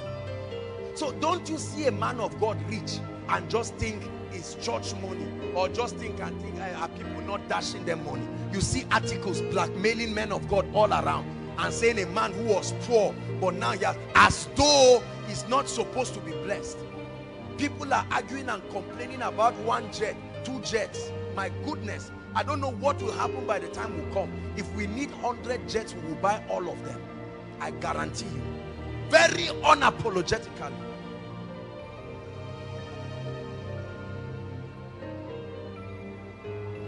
See that? You can be rich through the dignity of kingdom integrity. It doesn't have to be by crooks. It doesn't have to be by pranks. And you don't have to be angry at wealthy people. They look like you. You're of equal age, but your mindsets are not the same. Your sacrifices are not the same. Your courage is not at the same level. Hallelujah. Never allow anybody keep you in one position and not allow you to deploy your talents. There are many of us who are seated here. Bishop T.D. Jakes, the pastor of Potter's House, right? He wrote one book, Woman Thou Art Loose. Just one book. And that book brought him $4 million. Multiply that by 210 naira thereabout. That gives you the equivalent in naira, because he deployed his writing potentials. It became an added stream of income. When people were insulting him for living in a house of 2.1 million, I said, come on, give the man a break. He didn't steal anybody's money. Why will I be worth 10 million, 20 million, 100 million and not live in a house? How much is 1.2? How much is 2 or 3 million compared to 100 million? Don't insult people. If a man buys a car of 20 million, don't insult him and say he's extravagant. Compared to what? You are gauging his success based on your level. Compared to what? You see that? These are some of the poisonous mindsets that have destroyed us. We never forget, we forget the fact that these guys are sick. Their tape ministry, the books that they have written, enough will feed them for a lifetime. Just the books. Bishop Oyedepo, for instance, I hear that he does not even collect 1 naira from his books. And there are at least 60 books he has written. How many of them are bestsellers? Yet we are the first to criticize people and run down men of God and run down people, because how much is the peanuts you get from congregations compared to the wisdom? See, the Bible says, if any man lack wisdom, let him ask, not let him criticize those who are walking in it.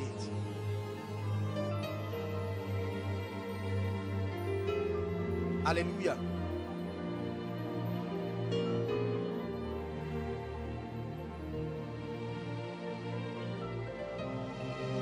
Ministry for me alone, with all the blessings of ministry, is only one stream of income. There are so many of them in my life that have been developed and others are still being developed. I will never be poor. It's not about being a preacher. It's about realizing that once there is a demand for what I do, and I train myself in the ability to see, to do it. When you are sleeping, the wealthy people are awake. studying seminars, doing a lot of things, right? And then we see them rich and we criticize them. Please, I want to say this, Koinonia, from today, never develop the attitude of criticizing wealthy people again. You will never be like what you resent. Anything you drive away from your life, you can never be like it. Honor is the seed for access.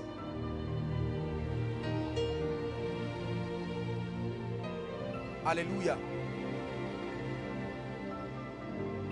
I'm friends to many, by the grace of God, many wealthy people and many millionaires. I'm not so daft to be around people who are blessed and not ask questions. See that? This is very important. But then let me quickly balance something, because there are so many people who will be hearing. Now, I explained to us that there are all kinds of streams of income. Watch this. The trouble I have, especially with men of God in business and other things, is that they do not know how to draw the line between the different fragments and facets of their lives. Are you seeing that now? When Jesus entered the temple, what did he do? He took a whip and he was flogging those who were doing business in the church. In the church. Jesus showed us that there is a difference. As a man of God, I have my corporate life, I have other dimensions, leadership and all of that. You see that? I cannot come into church and be doing business in the church. No, no, 1,000 times no. The moment I do that, I'm taking advantage of the loyalty. Are you getting that? Of the people, and using it for my... That's why you never come and hear me talk business in church. No, sir. The Bible says, give to Caesar what belongs to Caesar. Right? I cannot bring up a product right now and force everybody in Koinonia to buy it. It is my product, but a lot of men of God are doing it. This is where the balance must come in. You cannot use the vast people that God has given you to train and build and then squeeze into them. No, no. There is a difference between different aspects of your life. That's the reason why God fragmented himself into different aspects. You cannot know Rapha by studying Jireh. Jireh is a dimension itself. Rapha is a dimension itself. Sikenu is a dimension itself. Is that true? El Shaddai is a dimension itself. But all of those names belong to one person. I am. So he said, who do men say that I am? And they were calling different dimensions of him. As a man of God, you are dimensional. While it is true that you do not stay on one place, you must know where the boundary lies. Never carry business into church and go and manipulate people. No, it's wrong. Very wrong. If you are here as a man of God and you are doing it, stop. Stop. You must give people an opportunity to make their decisions. They are not daft. Of course, I understand sometimes because of our kindness and generosity. Do you know why I'm telling you this? Because there are some things I may not be able to share here, but see, the business world is a lot different from ministry. In the business world, you must give people room to take responsibility for themselves. As a man of God, you can ruin your church in one moment, right? I know there was a situation that happened in one church down in Abuja. It's one of the popular churches around, where there were some people who brought some land to sell, and then they brought it to church and they designed one scheme and members were happy and all of that, and then somehow the people were dishonest and they swindled the people with the church. The man almost lost his ministry because people started saying our pastor is a thief. He connived with people to eat our money. Do not think because members sit down and love you. They love you as a man of God, but you must give them room to build their financial capacities. Don't over pamper people in the name of kindness. They will stab you when they fail, because the business world is a world that requires its own maturity. Are you getting me? Many people do not have business sense, and you expose them in the name of church to businesses or some things. When things go wrong or it fails, they will kill you. They will write articles about you. They will lock you up as a man of God. And so let people take their responsibilities by themselves. Are you getting what I'm saying? Is God giving us wisdom? This is a mistake a lot of pastors have made. They come to church. Anybody just comes in and says, I'm a lawyer, I have some land, I am a this, I have that, and then the pastor comes and announces, and because people love the pastor, they now run around and come and say, this is our pastor, this and that and that. Or they raise money to buy church land. You know, all kinds of things. Please, I'm telling us, especially for men of God who are here, who are upcoming, maintain integrity. Maintain integrity. As a man of God, define the jurisdiction of your work to the ministry and stay there. Now, there are other platforms you can create, like Sunday Adelaja, who created a lot of business platforms. If you want to do anything that is business in the church, set up a committee or a club and let people subscribe to it. Spell the terms of it and let the people know that they are venturing into this not in the name of the church, but at their own risk. That way, whatever happens, the integrity of the church is preserved. Is God teaching us? I told you I struggle to teach you what I'm teaching you, because this is what you would teach in a business class, that you will pay hundreds of thousands. But this is giving us wisdom, especially for those of us who are leaders. Don't carry the zeal of business ideas or whatever and come and project on people. That they are praying in tongues and they hug you. You don't yet know their attitude towards money. They will stab you and kill you. Is God helping us? Let's continue. So your streams of income should be around your giftings, should be around your abilities, your streams of income.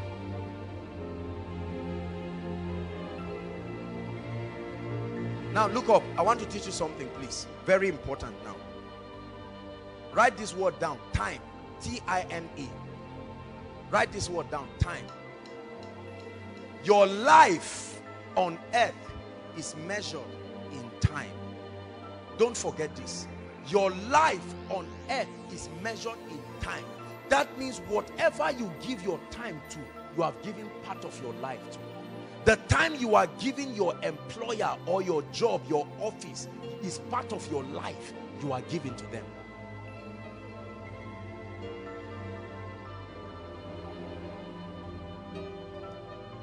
Write this down. Focus on activating streams that increase your income without eating up your time. Focus. There is only limited time you have. Everybody has only 24 hours. You cannot have 25 hours in a day. So if you generate streams of income around your life and all of them require your time and your active participation, you will wear your life out and you will be ineffective. Wealthy people focus on activating streams that increase their income without necessarily eating up their time. Let me give you an instance. If I write a book right now,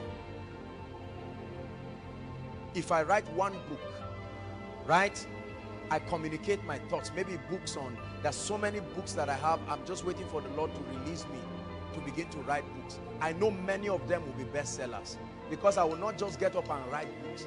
I will humble myself and meet those who have produced bestsellers and ask them, I have the content, but what of the marketing? What of the publicity? Never do a thing until you have consulted with the best of the best. You will minimize mistakes. You will make instant progress. So I can write a book right now, for instance, and then release it. And I can be here preaching and somebody is buying my book in a bookstore. Doesn't know me, has never seen me, may never see me, right? And then income is coming into me. Millions and millions of income coming because I'm documenting my persuasions. And there are many areas I can write on. I can write on the anointing. I can write on wealth and prosperity. I can write on leadership. All the areas that I know God has granted me grace in. I'm just showing you how one stream. Now I can be here and be effective in koinonia. Another thing, for instance, if I build an estate, you see that? If I build an estate, there are people renting, I don't even know them, I've never seen them, for instance, but I'm here teaching the word. My time is being invested to the principal thing I've been called to do, but there are channels that are bringing me in. Are you getting what I'm saying now? Very important. If I teach, assuming that we're selling our teachings, imagine the hundreds of millions we would have made by now on just the media ministry. But God instructed us not to do that. The impact is more important than the money. One grateful person can bring what we would have gotten in 10 years and bring in one day. This is the benefit. Every time you dispense value, you must be rewarded. Whether you sell it or you give it free. It's a law. So we are not at a loss at all. Now imagine that today's message, the media department will now package it, The Wealthy Place, volume 1, volume 2, volume 3, right? And then maybe each of them is sold now. You can imagine that. And all of that is happening. So people are buying it somewhere, whereas you are still here. As much as possible, value your time. Your time is premium. You must know that. You cannot give away your time unnecessarily for everything. It's too much to give your life just for money. No. Let wisdom minimize the dispensing of your time so that you will spend that time on the things that matter in life. I hate seeing people spending all their time chasing after money. You should chase after God. Chase after God. Seek ye first the kingdom, and seek ye to align yourself to the principles of the kingdom. That's what is meant by his righteousness here. And he said all other things will be added. Let's hurry up. When you give your time, you give your life. Never forget that. The reason why they pay you salary is because you are exchanging two things for that salary. Number one, you are exchanging your gift or your potential or your skill. Number two, you are exchanging your time. These are the two things that go for your salary. You cannot afford to do this for the rest of your life, because your 24 hours, if you spend 1/3 or 2/3 of that 24 hours investing in somebody's project and his assignment, how much do you have left for yourself and for the advancement of the kingdom? Imagine that I cannot come for Koinonia now and say, because I'm trying to do something there, I'm looking for money somewhere. It's terrible. I'm failing in my assignment. It doesn't matter how much money I make. So you have to be careful so that you don't just, that's the language of those we call hustlers. Hustlers are those who are ready to commit their time to anything that will give them money. Right? Their time is valueless to them, so they can give it away just for anything. My time is precious to me because my life is measured in time. God gives me the gift of 24 hours every day, and I focus on doing the things consistent with my vision and my assignment. And while it is true that I want to activate streams of income, it will not be at the detriment of my assignment. And so you must structure your life in such a manner that you can activate multiple streams of income, and then at the same time conserve your time as much as possible. Praise the Lord. Write this down. There is an equation for financial freedom. Financial freedom is equal to financial abundance plus time plus peace of mind. That you have money does not mean you are financially free. Financial freedom is equal to financial abundance, the availability of the resources, plus time. There are people who have money but no time. No time to pray, no time to build, no time to spend a quality time with their children and their loved ones and their families. No time at all. They tell me, no time, I'm busy, I'm busy, I'm busy. They started doing that when they were 20. Now they are 55. I'm busy, and then they die. Because on the 7th day, God rested. You are in the 9th day, you have not rested. You will die.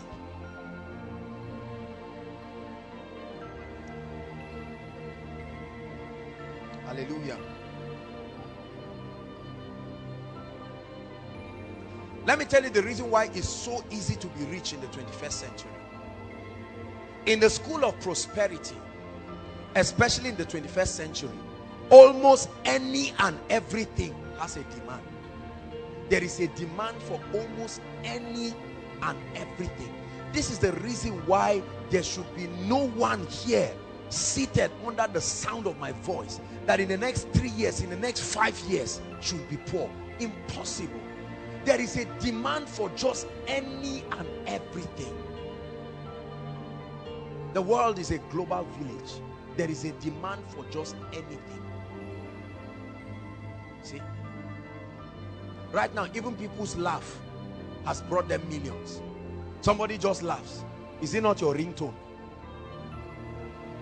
Oh yes. Somebody just laughs around and does everything. That's side A. Does another one, that's side B. You see that? And you put it as your ringtone. And you go and download it and you do a lot of things. Anything at all. Anything.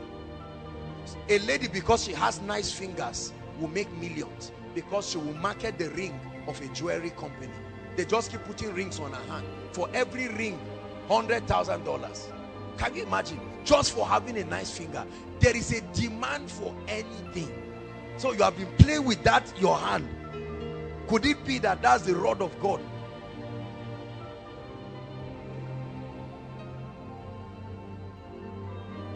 Just for being fine, you can wipe poverty away from your life forever. Right? Just for being not fine, you can still wipe poverty away from your life, because you can be used in both ways. It depends on the message that is being communicated. I'm speaking generally.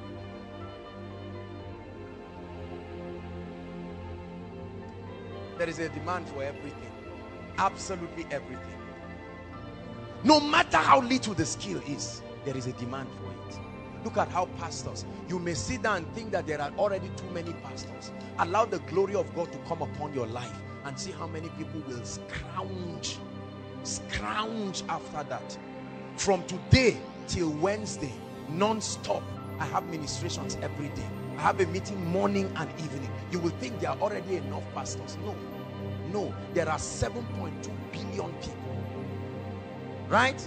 You think there are enough people selling pure water or whatever. It's because you do not know how many people are on earth. When you know there is a demand for anything. And I told you the formula. Once there is a demand, there is money for it.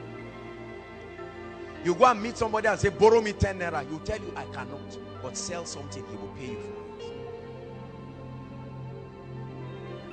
it. In the 21st century, brothers and sisters, you are only limited by your creativity.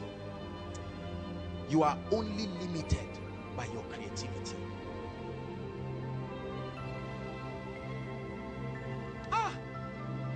There is a mighty financial army that will rise. Even if you don't pay attention to this, I know that there are millions of people who will take this message and will run with it. There's an army rising up. There's an army rising up. There's an army rising up. They will break every chain, break every chain, break every chain, break every chain, break every chain, break every chain, break every chain. Write one word down, we're almost done. Creativity. Please write it. This is an important key in the school of prosperity. Creativity. What does it mean to be creative?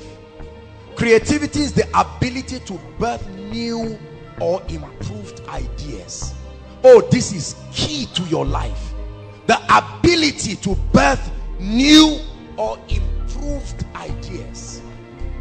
If you lack this one ability, you will never be rich.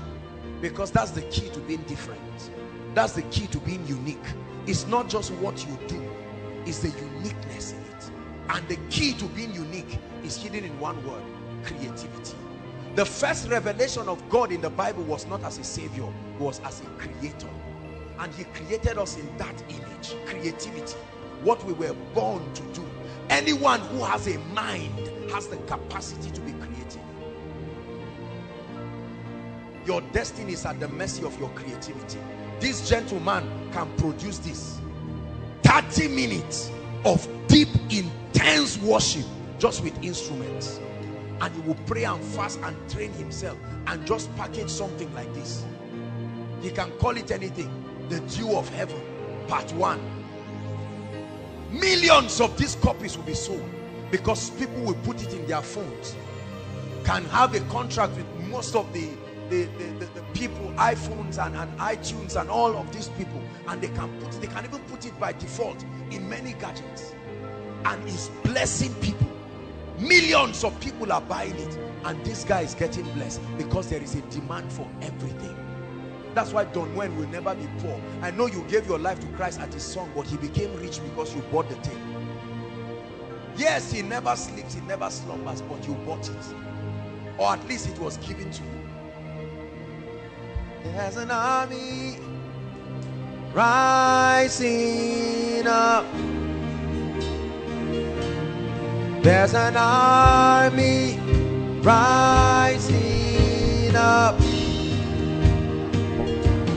There's an army rising up. They will break every chain. Break every chain. Break every chain.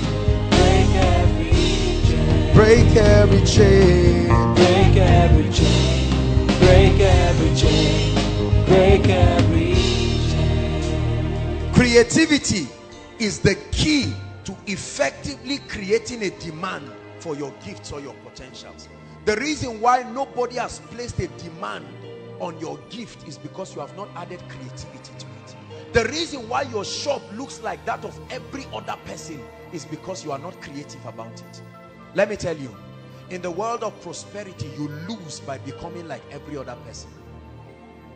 Your uniqueness is what stands you out. Your competitive advantage. There is what you get in koinonia that you will never get anywhere.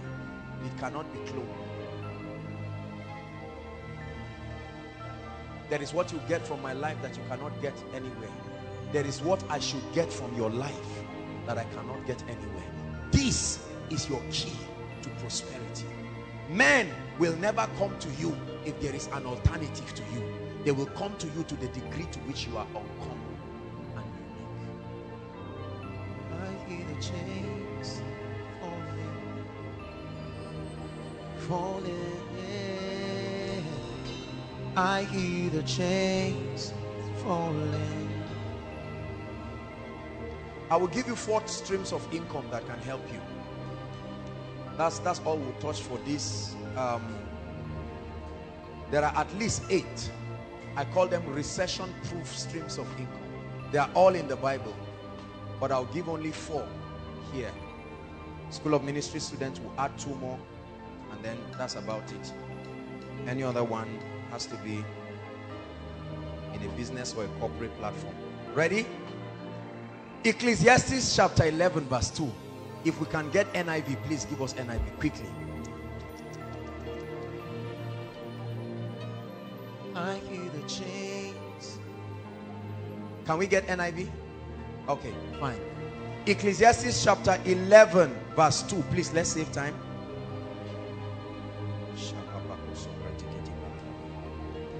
Will you break every chain? Break every chain. It says, give portions to 7, yea to 8, for you do not know what disaster may come upon the land. Right? What other version do I have? It says, I can't remember the version now, not amplified. It says, invest in 7 places, yea in 8. What was that version? One of these new versions. For you do not know what disaster may come upon the land. In other words, scatter your streams. Right? That concept of lay your egg in one basket is nonsense. Throw away that theology. Poor people said that. That's why they are poor. When the basket falls, what do? You die with it there. Listen. Thank you. God bless you. NLT. It says, but divide your investments among many places, for you do not know what risks might lie ahead.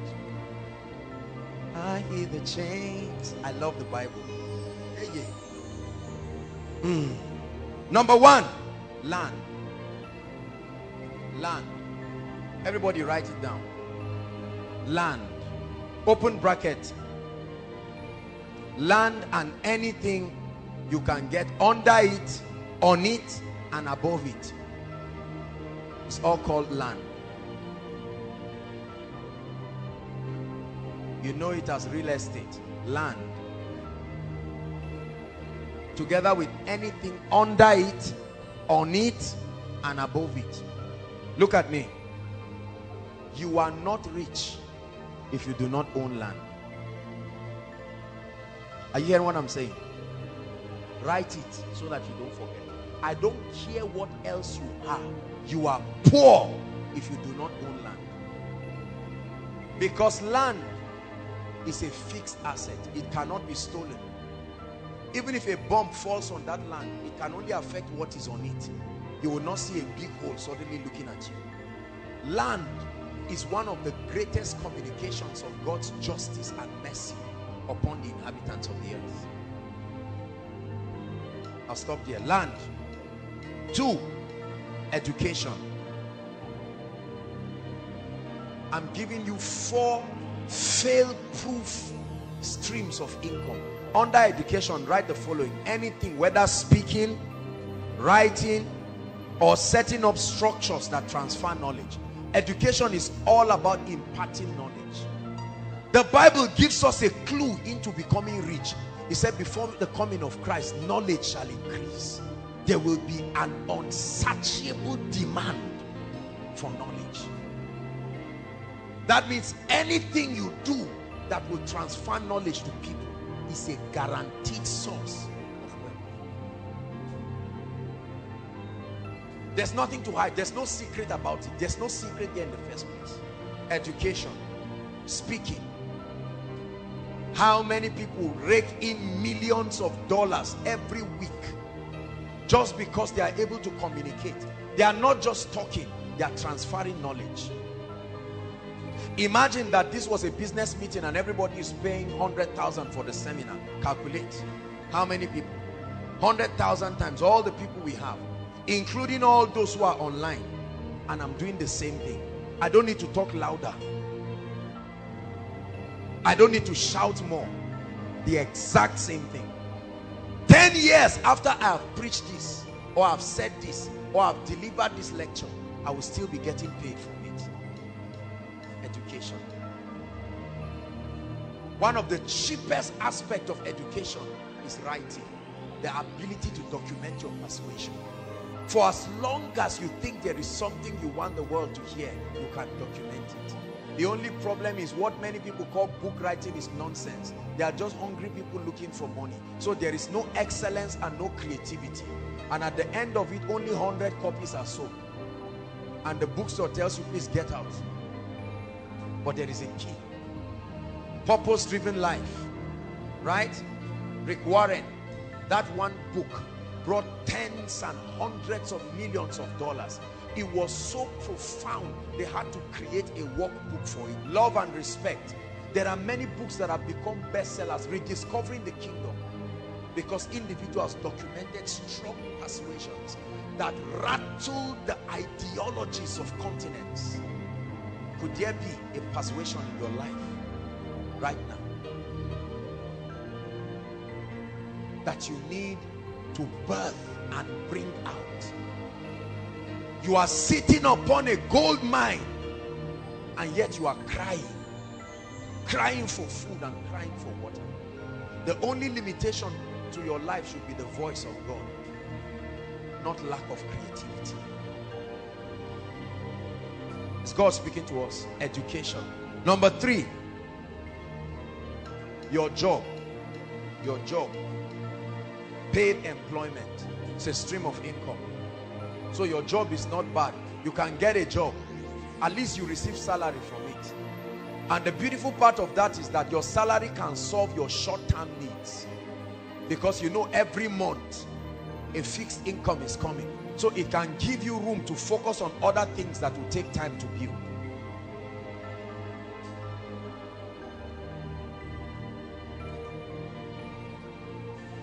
How many have I given? Let's stop at the last one. Transportation. The only reason why oil and gas is useful It's because there are human beings that need to move around.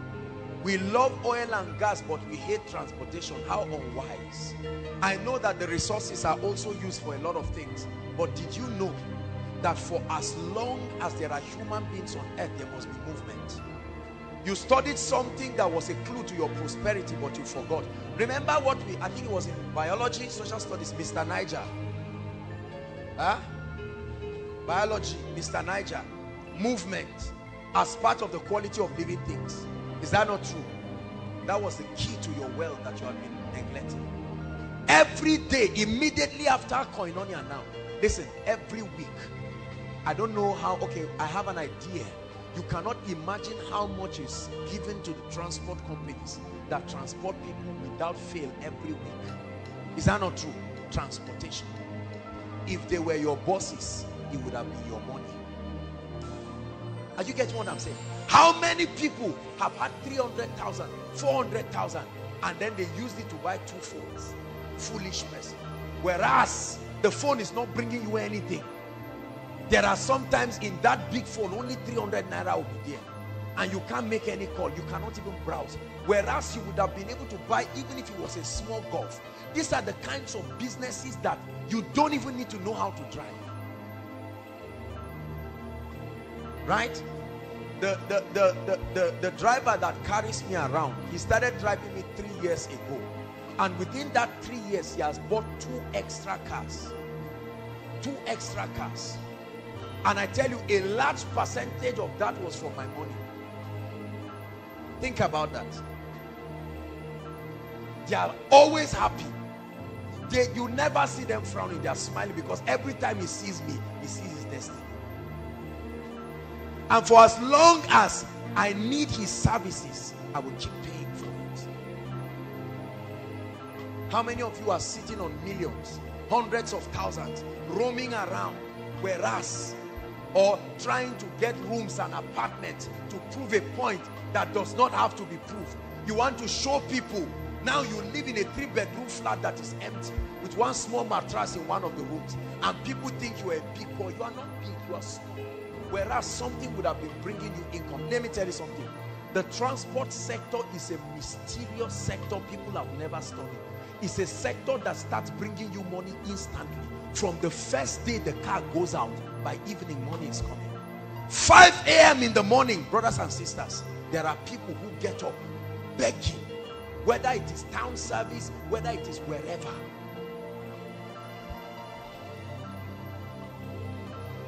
I know someone who bought keke napep, right? He just bought one, I think second year or something like that. And then when he bought that keke napep, I think about 12,000 comes in every week. 12,000. He just went and registered it with the association, National Union, those their union. And then he's around praising the Lord and giving tithe every week. And you are saying, this guy is a thief. No. Do you have to be smart to do that? Not necessarily. You just have to be. And that's why I told you, there is no reason, brothers and sisters, for people to be poor. What's wrong with 5 people coming together? You all have 50,000. Have a very well-defined term. You don't need to wait till you have 1 million. What's wrong with 3 or 4 people coming together? All of them having 100,000. And you buy a golf. In 4-5 months, you are broken even. And you can buy another one. And then buy another one. While that is happening, you are busy increasing your financial intelligence. How much have you spent from January to this year? To now? Some of you, millions. Look at how many of our parents are sitting down and getting angry at people. How many times did they pay them arrears of millions? What did they do with it? They went to a club and called friends and blew the money. They blew 1 golf away in 1 night to prove that their arrears has arrived. And yet we keep blaming God. But tonight God is giving somebody intelligence. You don't need to register any company. You don't need to know anybody. With an average car or an average golf, at least 3,000 is coming for you every day. This is the minimum. In 7 days is 21,000 for doing nothing. You don't need to go to school. You don't need to know. But there are many people sitting on you. And when you see blessed people, you think they are arrogant. They are not. They are not. The income that comes to your hand is in direct proportion to the demand. The transport sector. There are many people dreaming, I will go into oil and gas. I will go into oil and gas. How much do you know it takes to start oil and gas? You want to be a thief? Can't you start gradually? How many people are sitting on 5 million, 10 million? They are waiting to buy oil blocks of billions. You have eaten your own prosperity by yourself. How many people have started popcorn inside ABU? Is that not true? Popcorn. I'll never forget years ago when one of, I think that was in 2006 or 7, I wanted to start one popcorn business in New Bamadi, and I wanted somebody to manage for me. So I sent him to go and do a research for me on everything. I was surprised when the owner of the popcorn said he makes 5,000 naira every day. Every day you are eating, you bought it 30 naira, but many just like you are paying for it. And he said during orientation and what do we call it, graduation, matric, it can skyrocket to as much as 15,000, 20,000. There is no single ice cream machine in Zaria. Not that all those ones that they put the thing as if it's stuff. I'm talking of real, a standard. Look at this. There are many of you sitting down. What's wrong with 10 people who come in with creativity? About 250,000 will buy that thing and go and open up something. I guarantee you, in 1 month, you will make your money back. That's how desperate it is. I like ice cream like what? There's a place in Abuja, every time they see me, they are happy because my money will finish there. I can't make it, so I must pay for it. Whatever you cannot do for yourself, be sure to pay for it. If you ever get it free, someone paid for it. Who is God speaking to tonight? I'm showing you streams. I'm a student, I'm young. Very soon you will find out that the difference between you and graduation is one exam. Just one. And you come out and say it's a lie. Maybe you say, get out of here, you are finished. Go, go, go, go, go, go. Why should you be poor when there is such a demand? Look, let me tell you something. If you have 20 of any of the things I mentioned, there will still not be enough demand. How many saloons are in ABU? There are about 40,000 students. 40,000 students or more, and about 60% of those people are ladies. Count the number of salons you have in your campus. Are they up to 10? I doubt if they are up to 10. Servicing at least 10 or 20,000 people. If you have 1,000 more of those things, it will still not be enough. And yet we criticize those who are producing because we have been wired to consume. That's all we do. Those who produce are the ones who are there. Many of us are going into food. Question: if we don't buy the food, why don't you get into businesses that do not need refrigeration and all of these things? I don't know about you, but I don't like things that give me heart attack. You see that? That's why I hate businesses that have to do with many people. One person's fight with his wife will affect my diligence. I don't like that. I like to be responsible. I like to be responsible for my diligence or otherwise. I can't let another person's carelessness cancel everything I've done. No, if I do well, let me be commended. If I do bad, that's why all those kind of things, shipping vegetable from here to Port Harcourt, I will get into those kind of things. You can do that, but no way. So if the man is drunk on the way, I suffer because of his drunkenness. I don't like those kinds of business. This is me personally. You have been sitting on a gold mine, wishing that things will change. But God is speaking to you. Especially for those of us who are working. You are earning your 50,000. Why don't you close your eyes and be determined that for the next 6 months you are going to save? Let me tell you something. Write it down. Never borrow money as much as possible. Or don't borrow money as much as possible. This is a difficult thing, I know. I'm human, trust me. It's a very difficult thing. But I want you to make a vow today with your life that as much as God grants you the grace, you will never borrow money. The borrower is slave to the lender. Say it after me. Borrowing will put you in slavery forever. You can be addicted to borrowing. Borrowing is like drugs because it comes easy. When you borrow 5 naira, you will borrow 100,000. You will borrow 5 million until you find out that you are in debt of 500 million and you cannot know where it came from because of borrowing. A borrower. Some of you, as you are sitting down right now, not just from anything, maybe business failure or whatever, your own personal debt that you have eaten, everything you are wearing and the room you are staying off key, you borrowed money for it. You are smiling, but there is a pile of debt that is growing and you are borrowing to keep servicing it. You will be a slave forever. It is one of the Babylonian system. That's why you notice I never talked about borrowing. I'm sorry, I know that this insults a lot of your business people, but I don't believe it. In business, we teach that there's good debt and there's bad debt. You use good debt as a leverage, you use bad debt for consumption. No debt is the kingdom's way. No debt. Say it. Shout it again.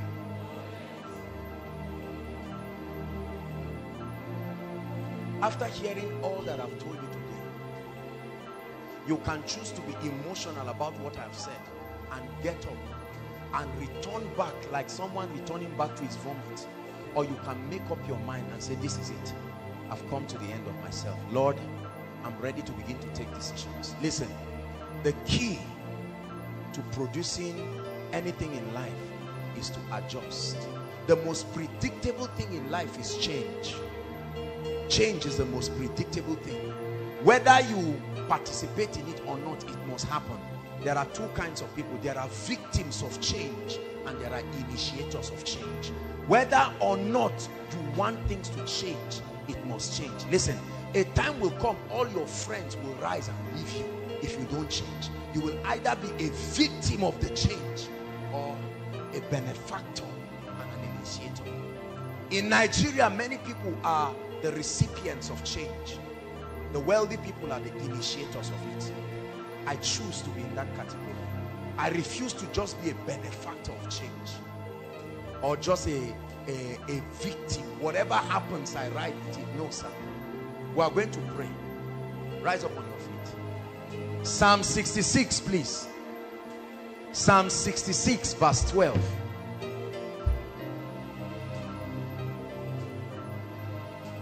Psalm 66, verse 12. Media, can you help us, please? Psalm 66. Please, everybody rise. This is a very serious moment right now. It's a defining moment for many of us. Everyone read. 1, 2, read.